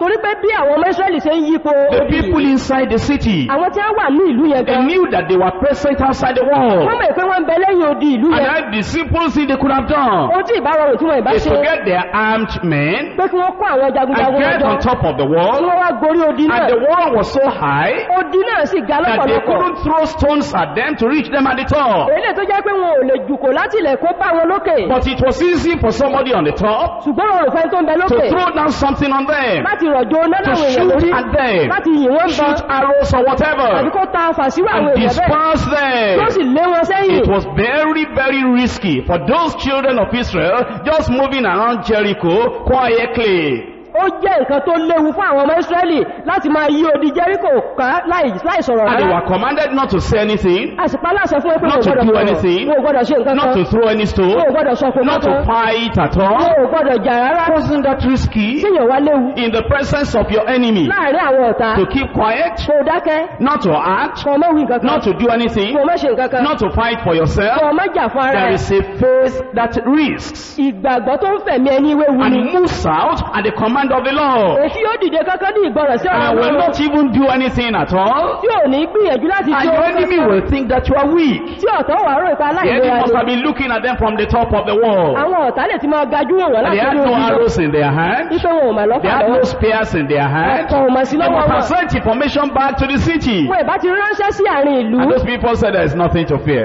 káwọn yẹn sọ pé ẹ̀rù ò lè bá These wà. are just foolish people, unintelligent people, illiterate people. The slaves from Egypt that are going out, come and look, there's no danger. They cannot do anything. They don't even have anything at hand. No sling, no stone, no spear, nothing. Come and look at them. And the people looked at them and quietly, sluggishly, like humble, sanctified people that they have got madness with their religion. They will not even push, look, can this one fight at all? Can these ones do anything? Very risky for them. There is a faith that risks. irú àwọn ènìyàn tó jẹ́ pàwọn ará Jẹ́ríkò wọ́n máa wọ́ tí kàtẹ̀ gbé pé àwọn eléyìí mọ̀ gan-an abẹ́wà rí bí wọ́n ṣe ń yípo di láì ní ìbọn lọ́wọ́ kò sádà lọ́wọ́ wọn kò sí kànnàkànnà kò sí ọfà kò sí ọkọ̀ lọ́wọ́ wọn wọ́n kàn rá ń lọ jẹ́ ní bí àwọn tí wọ́n ti gba wèrè mẹ́sìn àwọn eléyìí tó kò séwu kankan tí wọ́n lè ṣe fún wa wọ́n lè máa sọ bẹ́ẹ̀ fún àwọn ọmọ Ísírẹ́lì. That's what they are thinking. ohun tí wọ́n sì ń rò They nìyí. say, we even hear of churches that have holy water. Those other people, they don't have holy water. They don't have olive oil. They don't read the Psalms 7 times. They don't do anything. All those deeper life do, they go to their church, they say, in Jesus, and that's all they do. They think carefully. They say, that is very risky. And we are the people going to defeat Jericho. àwọn míì tí wọ́n sì lè máa sọ pé àbẹ́wà rí àwọn ìjọ yẹn àwọn ìjọ míì ń bẹ́ẹ̀lẹ̀ tó jẹ́ pé wọ́n gbẹ́kẹ̀lé omi mímọ́ òró ń bẹ lọ́wọ́ wọn àwọn sáàmù tó lágbára kàǹkàkàkà ń bẹ lọ́wọ́ ṣùgbọ́n àwọn deeper life yẹn tẹ́ bá dáàrin wọn àwọn kan máa gbàdúrà ní orúkọ Jésù wọn ò sì mọ̀ ìpáwà gan láòṣẹ́gun ilẹ̀ Jẹ́ríkò. And then there's a faith that rests. ìgbàgbọ́ kan wà tó sì máa ń sinmi The lé. first day they went around that Jericho wall, ní ọjọ́ àkọ́kọ́ tí wọ́n yípo they were rest assured. wọ́n ní ìdánilójú They wọ́n said, sinmi. only 1 week we are going to enter in. wọ́n ní ìdánilójú pé lọ́sẹ̀ kan sí It will not be long. kò ní pẹ́. We're going to possess àgbà the promise that had been made unto Abraham, ìlérí tí a ti ṣe fún that they have been Ábúráhámù talking about, tí a ti ń sọ that nípa Isaac talked about, Ísákì sọ nípa that ẹ̀ Jacob talked about, Jákọ́bù sọ that nípa ẹ̀ Moses preached about. tí Mósè We We are that generation. 1 week only we are going to get into the land of rest. àwa náà ni ìran náà tí ọlọ́run yàn fẹ́ láàrin ọ̀sẹ̀ kan gba ilẹ̀ ìlérí náà. You see, if you have that kind of faith, tó bá nírú the ìgbàgbọ́ faith yìí, that receives, ìgbàgbọ́ tó ń the faith that fẹ́, reckons, ìgbàgbọ́ tó ń the faith that fẹ́ reasts, ìgbàgbọ́ tó ń the faith that fẹ́ rests, ìgbàgbọ́ tó ń it sinmi, may not be up to 1 week, you will enter in. kò ní pọ́sẹ̀ kan tí wàá fi wọnú Now, ilẹ̀ can you ìlérí. see as you look at all these things that we have read today? bí a ti ń wo gbogbo ohun tí a kà lónìí yìí, Very quickly before we pray, look at 7 things.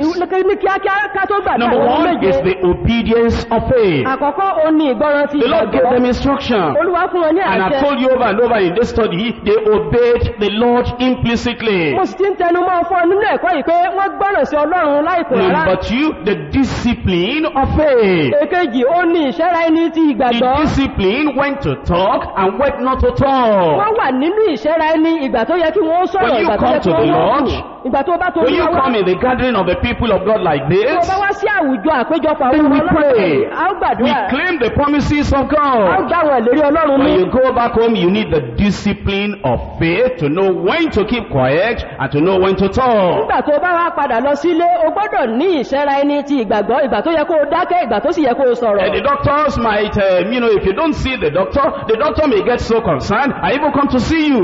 tí ó ní tí o bá rí dókítà lè ní ẹ̀dùn ọkàn kó sì wá rí ọ. He said, why didn't you come back? tó lè bá bí ẹ pé kí ló dé This tó thing is padà very wá. dangerous. ìtò ń ṣe àìmọ̀ léwu. This thing is going to take your life. ìkíní ìgbẹ̀mígbẹ̀mí I'm náà telling ni. you, don't bring church matter into this matter now. àmọ́ ń gbà ní ìyànjúmọ́ fọ̀rọ̀ ẹ̀sìn bọ́. We are talking from medical experience. nínú ìrírí ọgbọ́n ìṣègùn là ń bá The sọ̀rọ̀. thing will claim your life. tó ń wo àrùn You gbẹ̀mígbẹ̀mí need ni. the discipline of faith. o nílò ìṣẹ́ra ẹni ti Does the ìgbàgbọ́. Lord tell you to talk to Him? tí olúwa bá sọ pé kó o sọ̀rọ̀ fún Or un. does the Lord just want you to keep quiet? àbí olúwa fẹ́ pé kó o wà ní I say thank you ìdákẹ́jẹ́. very much. I'll settle it with the Lord. pé o ṣe lọ́pọ̀lọpọ̀ wọ́n yẹn jẹ́ Know when to talk, know when not to kó talk. o mọ̀ ìgbà tó yẹ kó o sọ̀rọ̀ ìgbà tó Number yẹ kó 3, o sọ̀rọ̀. the patience of faith. ẹ̀kẹta ni sùúrù ìgbàgbọ́. The first day, they went around. ní ọjọ́ àkọ́kọ́ wọ́n yípo. Nothing shook. kò sí nǹkan tó mì. Nothing moved. kò sí nǹkan tó ń tàbí. Nothing fell. kò sí nǹkan tó The ń wọ́. second day, they went around. ọjọ́ kejì wọ́n ṣe bẹ́ẹ̀. Nothing budged. kò sí nǹkan kan tó The third day, ṣẹlẹ̀. they went ọjọ́ around. kẹta bẹ́ẹ̀. There was no sign. kò sí àmì kankan And the rárá. fourth day, they went around. ọjọ́ kẹrin wọ́n tó There lọ. wasn't any sign of even partial victory kò tiẹ̀ sí àmì tó bẹ́ẹ̀ until wọ́n the gbà tó very rí ẹ̀. 7th day. ti di ọjọ́ keje gan. Let's think about this thing now. ìwọ náà rò. All those children of Israel moving around, gbogbo àwọn ọmọ Ísírẹ́lì tí wọ́n ń lọ káàkiri. and they shouted, tí wọ́n sì and pariwo. the walls tí fell, odi náà sì wó bẹ́rẹ́. and the wall was very, very high. odi yẹn sì ga lọ́pọ̀lọpọ̀. And the wall did not fall upon any little child in Israel. We did not make it, there was no accident at all. It fell in, it fell to destroy the unbelievers inside. odi yẹn nígbà tí ó wó kò wó síta débi pé yóò fi ṣe ìjàmbá sí àwọn ọmọ Ísírẹ́lì ṣùgbọ́n nígbà tó máa wó ó wó sínú ni láti dojú Our ìjàmbá. God is mighty. Ọlọ́run wá jẹ́ Our ọlọ́run God is alágbára. powerful. Ọlọ́run wá jẹ́ Number alágbára. 4, there is the expectation of faith. ìkẹrin ó ní ìrètí ti Every time they ìgbàgbọ́. moved around, they were expecting this thing on the 7th day, this thing is going to fall. gbogbo ìgbà tí a bá ń yí odi yẹn ká ni wọ́n ní ìrètí pé Do you níjọ́ have méje that yóò wó. expectation of faith? ìwọ náà bá ní ìrètí That at the ìgbàgbọ́ end of yìí your prayer, pé lẹ́yìn àdúrà yìí after that mention of the name of Jesus, lẹ́yìn ìgbà tó dárúkọ this Jésù problem is going to be solved. ipò òkè ìṣòro yóò This sòrá mountain is going to move. òkè yóò sì This di wall is going to fall. odi yóò wó This lulẹ̀ sickness is going to go away. àìsàn yóò lọ This barrenness must vanish away. ìyàgbẹ́ yóò This pòórá oppression of the devil, it must go. ìdojúkọ ọ̀tá This yóò lọ hardness of heart must be uprooted. ọkàn líle This láǹfààní Christian experience, I'm going to have it. ìrírí kírísítẹ́nì mo Do you gbọ́dọ̀ ní have that great expectation of ọba faith? nírú ìrètí ìgbàgbọ́ báyìí Number 5, the basis of their faith. ẹ̀karùn-ún ìpìlẹ̀ ìgbàgbọ́ For faith coming by hearing, hearing by the word of God. ìgbàgbọ́ wọn wá nípa gbígbọ́ àti The nípa basis of their faith was what Joshua told them from the Lord. ìpìlẹ̀ ìgbàgbọ́ wọn ni tí Joshua sọ fún wọn látọ̀dọ̀ olúwa It was the word of the Lord. ọ̀rọ̀ olúwa ni Heaven and earth may pass away. ọ̀run àtayé lè A rẹ́ jot kọjá or a tittle in the word of God will never pass away. kíni nínú ọ̀rọ̀ ọlọ́run kò ní lọ láìṣẹ Number 6, the confession of faith. ìkẹfà ó ní ìjẹ́wọ́ And you ìgbàgbọ́ see that in Ahab. orílẹ̀ nínú I ọjọ́ ayé know that the Lord has given you the mo land. mọ̀ wípé olúwa ti fún yín ní ilẹ̀ She yìí didn't confess the tradition of her people. kò jẹ́wọ́ àṣà ìbílẹ̀ àwọn She èèyàn didn't rẹ̀ confess the superstition of Jericho. bẹ́ẹ̀ sì ni kò sọ nípa àhesọ àwọn She ará said she Jẹ́ríkò knew the God of heaven has given the ó land. lóun mọ̀ ètò ọlọ́run ọ̀run ti fún yín ní ilẹ̀ náà Number 7, the effect and the reward of faith. èkeje ni ipá àti èrè ìgbàgbọ́ What's the effect? kí ni ipá What náà God said will happen actually happened. ìtọ́ náà ń ṣẹlẹ̀ wípé yóò ṣẹlẹ̀ ó ṣẹlẹ̀ Jericho fell. Jẹ́ríkò wó I said Jericho òní fell. Jẹ́ríkò ti wó And Rahab was bẹ́ẹ̀ saved. lágbára ábù là. You are delivered tonight. Àti You'll be saved gbàgbé tonight. àgbàlá ní You'll be àṣàlẹ̀. healed if you are sick. À ń wọ̀ sàn All the walls of Jericho around you, they must fall down in Jesus' name. Gbogbo odi Jẹ́ríkò tó yí ọká gbogbo rẹ̀ ní òwò Hey, ilẹ̀ ní let me orúkọ just read some Jésù. scriptures to you. Jẹ́ kí n ka If you will believe the word of tí God, ó bá gba ọ̀rọ̀ all Ọlọ́run these gbọ́. characteristics of faith will be fulfilled in your life. Gbogbo àwọn àbùdá ìgbàgbọ́ yìí ni yóò di mímú In sẹ́nu Mark ayé chapter rẹ̀. 11 verse 24. Nínú Máàkù orí kọkànlá ẹsẹ̀ Mark chapter 11 verse 24. Máàkù orí kọkànlá Don't be ẹsẹ̀ storing it into your heart as you are hearing the word of God. Ìṣe ni kó o máa tójọ gẹ́gẹ́ bí Therefore I say ìṣúná unto rẹ̀. you, what things soever, whatever it is, ye desire, when ye pray, believe that ye shall receive them, and ye shall have them. Nítorí náà mo wí fún yín, ohunkóhun tí ẹ̀yin bá tọrọ nígbà tí ẹ bá ń gbàdúrà, ẹ gbàgbọ́ pé ẹ ti rí wọn gbà náà, yóò sì rí bẹ́ẹ̀ fún yín. In Romans chapter 4, Nínú Róòmù orí kẹrin, reading from verse 19. à ń ka ẹsẹ̀ And ìkọkàndínlógún. being not weak in faith, he considered not his own body now dead. Nígbà ẹni tí kò ṣe àìlera ní ìgbàgbọ́ tí kò sì ka ara rẹ̀ sí Why are ẹni you tó ti looking at kú. your body? Tó bá ń wo àgọ́ ara rẹ̀. Why are you looking at your body? Èrèdí tó fi ń wo They àgọ́ said ara I rẹ̀. have this, they said I have that. Torí pé wọ́n sọ pé mo ní ti bí mo Are ní you tọ̀ concerned lára. about what they said or what God has said? Ṣé ohun tí wọ́n wí lọ́kàn ni àbí ń tọ́lọ́ Then he sọ? said in verse 20, he staggered not at the promise of God through unbelief, Ó wá sọ ní ẹsẹ̀ ogún ní kò fi àìgbàgbọ́ sí iyèméjì and ìfẹ́ was Ọlọ́run. strong in faith, giving glory to God. Ṣùgbọ́n lè ní ìgbàgbọ́ ó fi ògo fún And being Ọlọ́run. fully persuaded. Nígbà tí ó sáti mọ̀ Are you dájúdájú fully persuaded? sódà ọlójú. Are you fully Ó dá persuaded ọlójú. that what God has promised, he was able to Pé perform?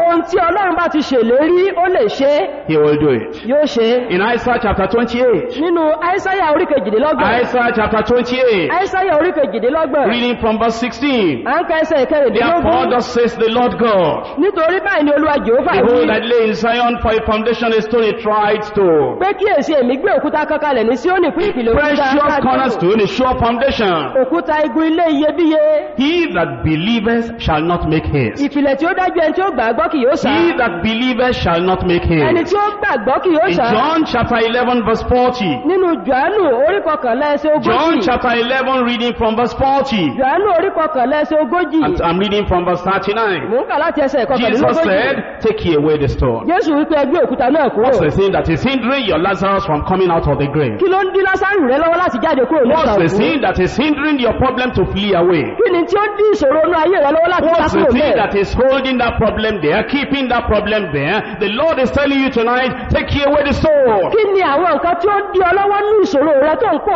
tó ń yí dúró lójú kan náà? Olúwa sọ pé kó gbé òkúta náà Martha, kúrò. the sister of him that was dead, said unto him, Lord, by this time he stinketh. Màtá arábìnrin ẹni tí ó kú náà wí fún pé Olúwa ó ti ń rùn ní No more ìsinsìnyí. solution. Kò sí ọ̀nà àbáyọ náà. It's too late Ó now. ti pẹ́ jù The báyìí. man is stinking already. Ọkùnrin ti ń The rùn. body is decomposed already. Ara rẹ̀ ti jẹrà náà. Jesus, can't you sense the smell yourself?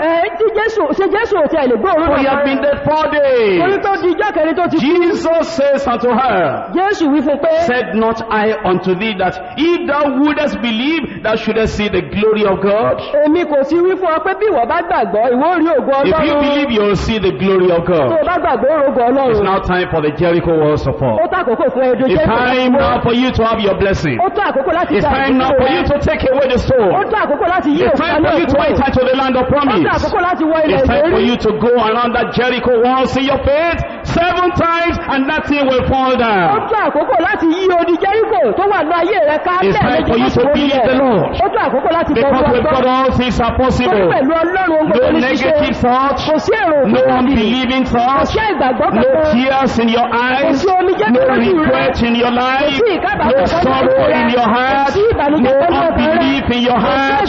We are serving a living God, a mighty God, a powerful God. Ọlọ́run alágbára. Jericho walls are still falling down. Odi Jẹ́ríkò The wọ́n ní Jordan is still being divided. Impossibilities are still becoming possible. The Lord is still working a mighty way. Olúwa sì ṣiṣẹ́ He is a God that cannot fail. Olú Ọlọ́run tí kò He lè is a God that heals the sick. Olúwa ní tó ń He is a God that delivers the oppressed. Ọlọ́run tó ń dá He is àwọn a God that ènìyàn provides for the needy. Ọlọ́run tó ń pèsè fún He àìsàn. is a God that makes the Jericho walls to fall down.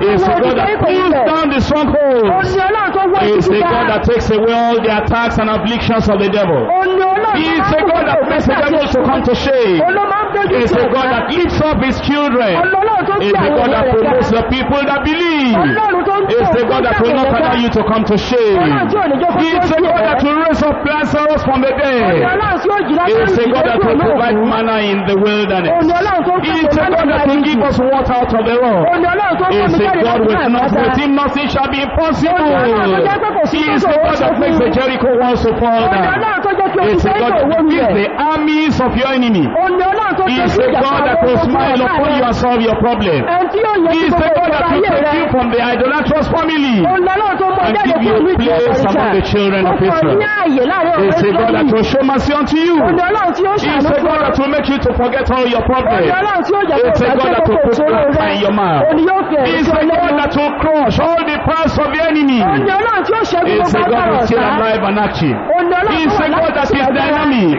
Òní Ọlọ́run With tó him ní nothing agbára. shall be Pẹ̀lú impossible. rẹ̀ kò sí tó Oh Lord God of heaven, Ọlọ́run you are the ọ̀run. creator of the heavens and the Ọlọ́run earth. tó Is dá ayé àti anything ọ̀run. too hard for you? Ó ń bá wa rà tó No, there is nothing too hard for our God. Ọlọ́run kò sí tó ṣòro With fún him Ọlọ́run all wa. things are possible. Pẹ̀lú Ọlọ́run gbogbo With him ti ṣe. nothing shall be Pẹ̀lú rẹ̀ impossible. kò sí tí ò ṣe é ṣe. Why don't you believe Kí God? ló dé tó gbọ́ Why don't you lọ́run? obey God? Kí ló dé tó gbọ́ Is it a lọ́run? family problem? Ṣé torí ìṣòro Is ẹbí it ni? a personal problem? Tàbí ìṣòro ti ara Is it rẹ̀? a problem in your place of Tàbí work? ìṣòro níbi Is iṣẹ́ it a rẹ̀? curse? Ṣé ègbé Is ni? it something the devil has put upon you? Ṣé ọkàn tí Is ẹ̀sìn it ti a fi sínú ayé stronghold rẹ̀? of the enemy? Tàbí ohun tí Why ẹ̀sìn don't ti you come with Kí ló faith? dé tó wá pẹ̀lú Why don't you ìgbàgbọ́? come with Kí ló dé faith? tó wá It pẹ̀lú shall be ìgbàgbọ́? done. Yóò ṣe é ṣe. It shall be done. Yóò ṣe é ṣe. It shall be Yóò done. ṣe é ṣe. Faith will laugh at impossibilities. Ìgbàgbọ́ yóò rẹ́rìn gbogbo Faith ìṣeéṣe. will laugh at impossibilities. Ìgbàgbọ́ yóò rẹ́rìn gbogbo Faith ìṣeéṣe. will laugh at impossibilities. Ìgbàgbọ́ yóò máa rẹ́rìn nígbà tí And ìgbàgbọ́ faith will say, it is done. Ìgbàgbọ́ yóò sọ pé ó sì ti He did ṣiṣẹ́. not stagger because of unbelief. Kò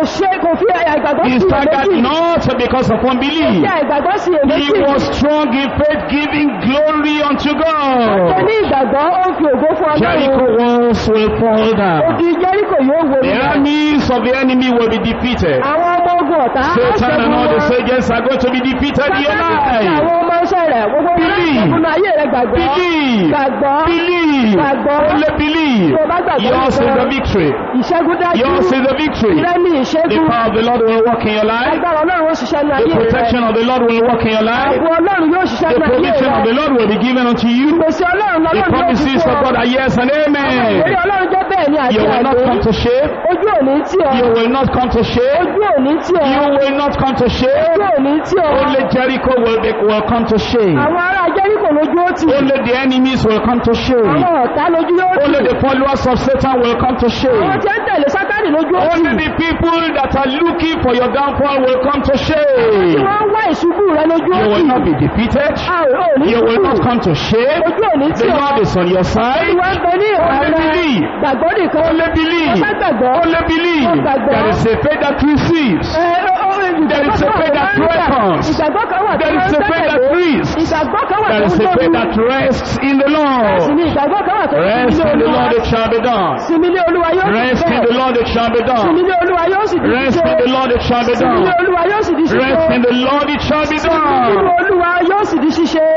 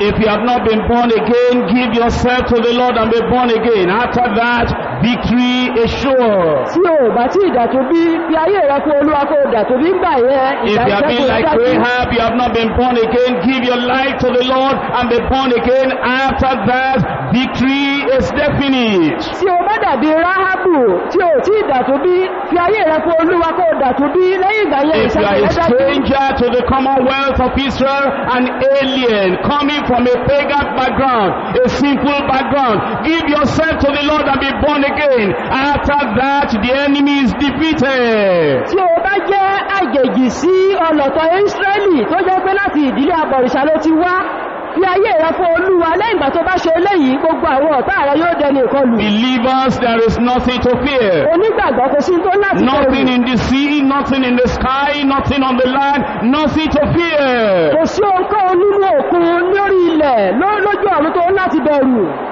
Jericho is not a match to the power of God. Jericho kìí ṣe ìdíwọ́ The power of God will bring the Jericho walls down. Agbára Ọlọ́run yóò wo di Jericho Don't be afraid, obey the Lord and believe the Lord, it shall be done. Gba Olúwa gbọ́ kí o sì gbẹ́kẹ̀lé Olúwa bẹ́ẹ̀ ni yóò sì ṣe é ṣe fún ọ. He will bless you. Yóò bùkún fún ọ. You will enter into the land of praise. Yóò mú ọ lọ sínú You will enter into the land of promise. Wàá wọnú ilẹ̀ ìlérí.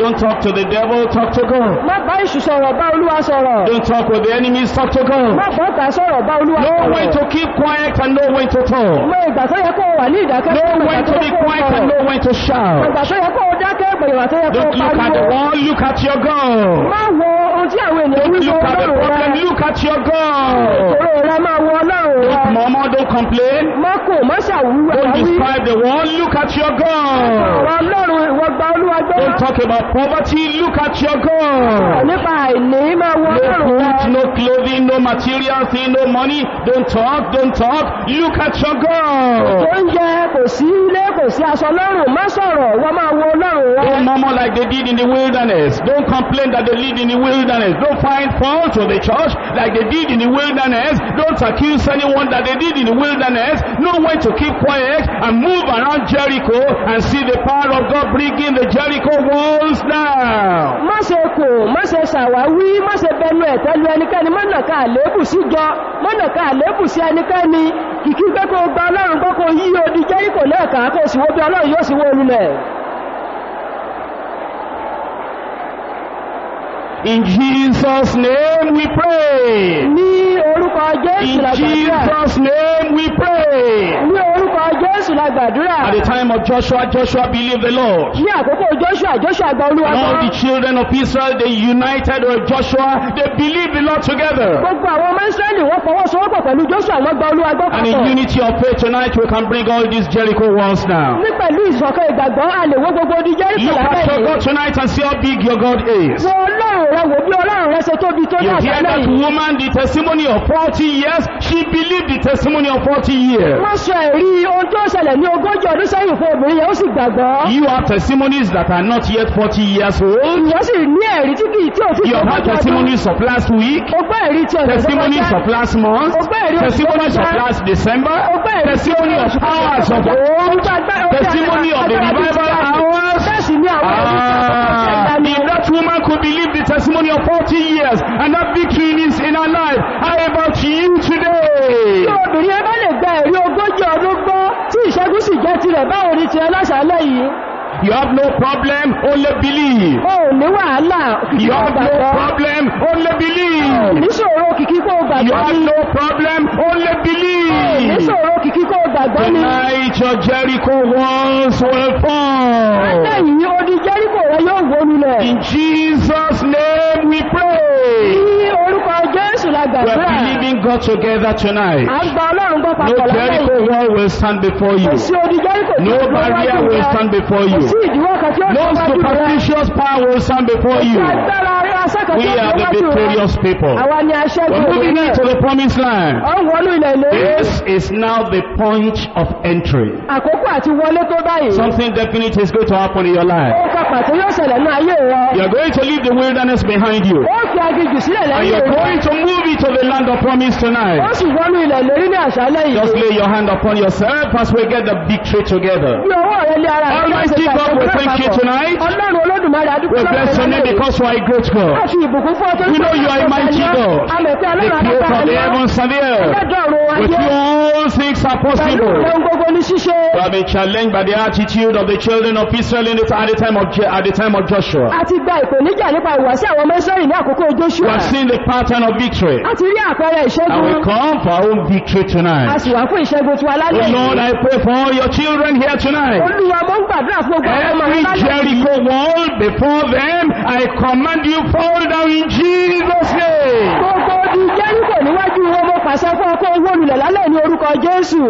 Hindrances against the promises of God Àwọn ìdíwọ́ sí that ìlérí have Ọlọ́run. not allowed these children of God to enter in victoriously into the accomplishment of all the promises of God. You Jericho walls before the people of God, I command you, collapse and fall down in Jesus' name. Gbogbo ẹ̀yin tó ń ṣe ìdíwọ́ tí ò jẹ́ kí àwọn ọmọ Ọlọ́run wọnú ìlérí Ọlọ́run láti di mímúṣẹ nínú ayé wọn. Gbogbo ẹ̀yin odi Jẹ́ríkò mo pàṣẹ fún yín pé kí ẹ wó lulẹ̀ ní àṣálẹ̀ lórúkọ Oh Jésù. Lord, I pray that every stronghold of the enemy, every stronghold of the herbalist, every stronghold of the village, every stronghold of evil spirit, I command them right now, be pulled down in Jesus' name. Olúwa mo gbàdúrà pé gbogbo àwọn ibi gíga láti ọ̀dọ̀ ìṣù, ibi gíga láti ọ̀dọ̀ àwọn babaláwo, ibi gíga láti abúlé wọn, gbogbo àwọn ibi gíga wọ̀nyí kí gbogbo rẹ̀ ó pòórá kó wó lulẹ̀ ní àṣálẹ̀ The lórúkọ Jésù. stronghold of fear, the stronghold of unbelief, I command you, be pulled down in Jesus' name. Gbogbo ibi gíga ìbẹ̀rù, gbogbo ibi gíga ìgbàgbọ́ mo pàṣẹ fún ọwọ́ lulẹ̀ lálẹ́ ní orúkọ Jésù. Oh Lord, I pray, whatever blessings you have promised your children, and the walls of Jericho have been hindering them to enter in. Now that the Jericho walls are falling, I pray, oh Lord, you fill their lives with your blessing in Jesus' name. Olúwa mo ń gbàdúrà pé gbogbo àwọn ìlérí àti ìbùkún tí ẹ ní fún àwọn ọmọ yín, ṣùgbọ́n tó jẹ́ pé bí odi Jẹ́ríkò ṣe ń wó lulẹ̀ níwájú wọn ní àṣálẹ́ yìí, mo gbàdúrà pé kí wọn kí ó wọnú rẹ̀, kí wọn kí ó sì gba ìpín wọn lórúkọ Jésù. And I pray for those who need to be born again, I pray that as they confess and forsake their sins, I pray, Lord, forgive them and make them children of God, save them, give them their chance of salvation in Jesus' name. Wọ́n ń gbàdúrà fún gbogbo àwọn tí wọ́n nílò láti di àtòbí ní àṣálẹ́ pé bí wọ́n ṣe ń jẹ́wọ́ ẹ̀ṣẹ̀ wọn tí wọ́n sì ń kọ̀ sílẹ̀.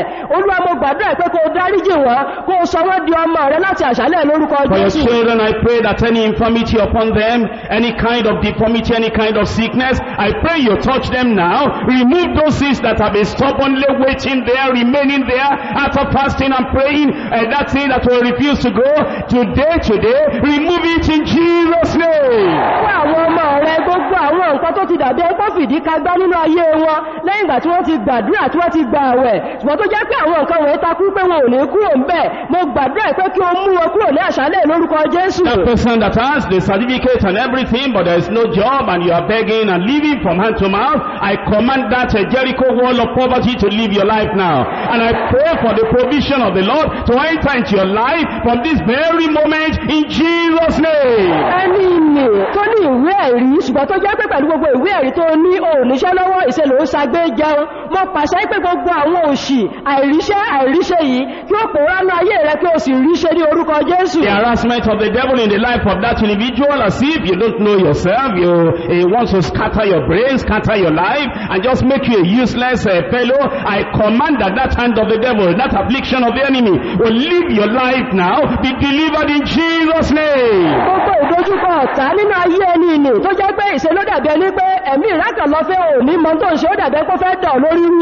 Gbogbo àwọn ọwọ́ ọ̀tá nínú ayé rẹ kí gbogbo rẹ̀ kúrò ń bẹ̀ láti ìsinsìnyí lọ ní orúkọ The fellow that Jésù. has a terrible fear is as if the spirit of death is following you. You'll be feeling that you are going to die, you are going to die. That spirit of death, I rebuke you.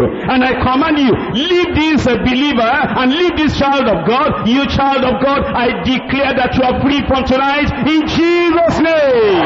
Ẹni ìní tó jẹ́ pé ẹ̀mí ẹ̀rù olóńtẹ̀lé ọ káàkiri tó sì ń sọ sínú ọkàn rẹ pé wà kú tó dàbí ẹni pé ikú ń tẹ̀lé ọ káàkiri, ǹjẹ́ ìwọ ẹ̀mí ẹ̀rù mo pàṣẹ fún ẹ pé kó fi ọmọ Ọlọ́run sílẹ̀ kí ọmọ Ọlọ́run kí ó wà ní òmìnira láti àṣálẹ́ máa gbé ní òmìnira ní orúkọ That one that has a complication of heart problem, heart failure, they say that anytime if you are not careful, if you are suddenly surprised by noise, or if you are suddenly taken with something, your heart may just fall out, and you just fall down and die. That's the infirmity in the heart. I command right now, you have no right to take the life of this individual.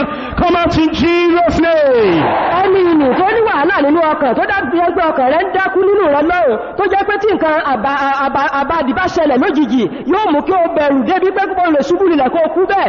Ǹjẹ́ gbogbo àwọn wàhálà tó wà ní ọkàn yẹn ẹ pòórá ní wákàtí ní orúkọ Jésù. Lord, I pray for that family surrounded by powers of darkness, powers of evil, and they are waging war against you. They won't allow you to sleep at night. Things will be running about and all that, and they are just troubling you, and you are wondering whether to pack out of this place and go to the other place, and then you had another information and dream that even if you go, they are going to follow you. You evil personality wanting to just ruin and wreck this family, I command you, you have no right there anymore now. Come out in Jesus' name. Ẹbí ìní tó dàbí ẹni pé agbára ọ̀tá ń dojú kọ tó jẹ́ pé gbogbo ògbà ò kì í lè sùn lóru, bó bá tilẹ̀ sùn gbogbo àwọn nǹkan yóò máa rọ́yìn gìrìgìrì kì í ọká. Ǹjẹ́ ní gbogbo tí ń pinnu pé bóyá wà kó jáde nínú ilé yẹn wọ́n tún sọ pé àwọn yóò tẹ̀lé ọ lọ. Ǹjẹ́ ẹ̀yin ẹ̀mí búburú yìí mo pàṣẹ fún yín pé kí ẹ fi ẹbí sílẹ̀ kí ẹbí kó wà lálàáfíà ní orúkọ Jésù. Oh Lord, all the problems that these your people have been struggling with, I pray that this stronghold, this Jericho wall, fall down in their lives tonight in Jesus' name. Olúwa mo gbàdúrà pé gbogbo àwọn wàhálà ìdojúkọ tó wà ní ayé àwọn ènìyàn rẹ tí wọ́n ń jìjàkadì láti jàjàbọ́ nínú rẹ̀. Ǹjẹ́ ìwọ odi Jericho mo pàṣẹ pé ní àṣálẹ́ kó wó lulẹ̀ ní orúkọ Jésù. Victoriously let every brother, every sister marching into the land of promise. Pẹ̀lú ìṣẹ́gun jẹ́ kí àwọn arákùnrin àti arábìnrin kí wọ́n wọnú ilẹ̀ ìlérí Give náà. them their right in Jesus' name. Wọ́n ní ẹ̀tọ́ àwọn ní orúkọ Jésù. As they shout the shout of joy, Bí wọ́n ṣe ń the shout of praise, tí wọ́n fún ìwé the ìjì. shout of commendation unto the Lord, Wọ́n wọ́n ìwé ìṣẹ́gun. knowing that your promises have been fulfilled. Wọ́n sì mọ̀ pé àti mú Every ìlérí day of their ìṣẹ́ lives, ní gbogbo they ọjọ́ don't ayé move from wọn. victory unto Kí victory. wọ́n máa ti ní ìṣẹ́gun dé They move ìṣẹ́gun. from one level of success to another in Jesus' name. Àṣeyọrí kan kó máa wọ náà àṣeyọrí míì ní orúkọ I pray, Lord, this Jésù. will be a new generation Mo gbàdúrà pé eléyìí yóò of jẹ́ the ìran people tuntun. that will be tasting the power of God every time. Fún àwọn tí wọn yóò máa tọ́ agbára And we will never go back to the wilderness experience in Jesus' name. Sì ní padà sínú ìrírí aginjù mọ́ ní We orúkọ thank you because we Jésù. know you have answered. Adúpẹ́ sọ nípa àmọ̀ ẹ̀fẹ́ ti In dáhùn. Jesus' name we pray. Ní orúkọ Jésù la gbàdúrà. And when the people shouted, the walls came down. Nígbà tí àwọn ènìyàn náà wọ́n kú ojú Why àwọn don't you ilẹ̀. praise the Lord? Kí ló dé tí òyìn Olúwa? Why don't you praise the Kí Lord? ló dé tí òyìn Olúwa? Why don't you praise the Kí ló Lord? dé tí òyìn Olúwa? Why don't you thank the Kí ló Lord? dé tí òdúpẹ́ lọ́wọ́ Your Jericho Ọlọ́run? walls are gone. Odi Jẹ́ríkò wọ́n Your ti wọ́n problems lulẹ̀. are gone. Àwọn ìṣòro rẹ̀ ti You are dẹ́kun. entering into a new era, into a new time. Ó ti wọnú àkókò You are entering into the land of promise. Ó wọnú ilẹ̀ ìlérí náà. Never to go back to the wilderness experience. Kó o má sọ padà sínú ìrírí aginjù mọ́.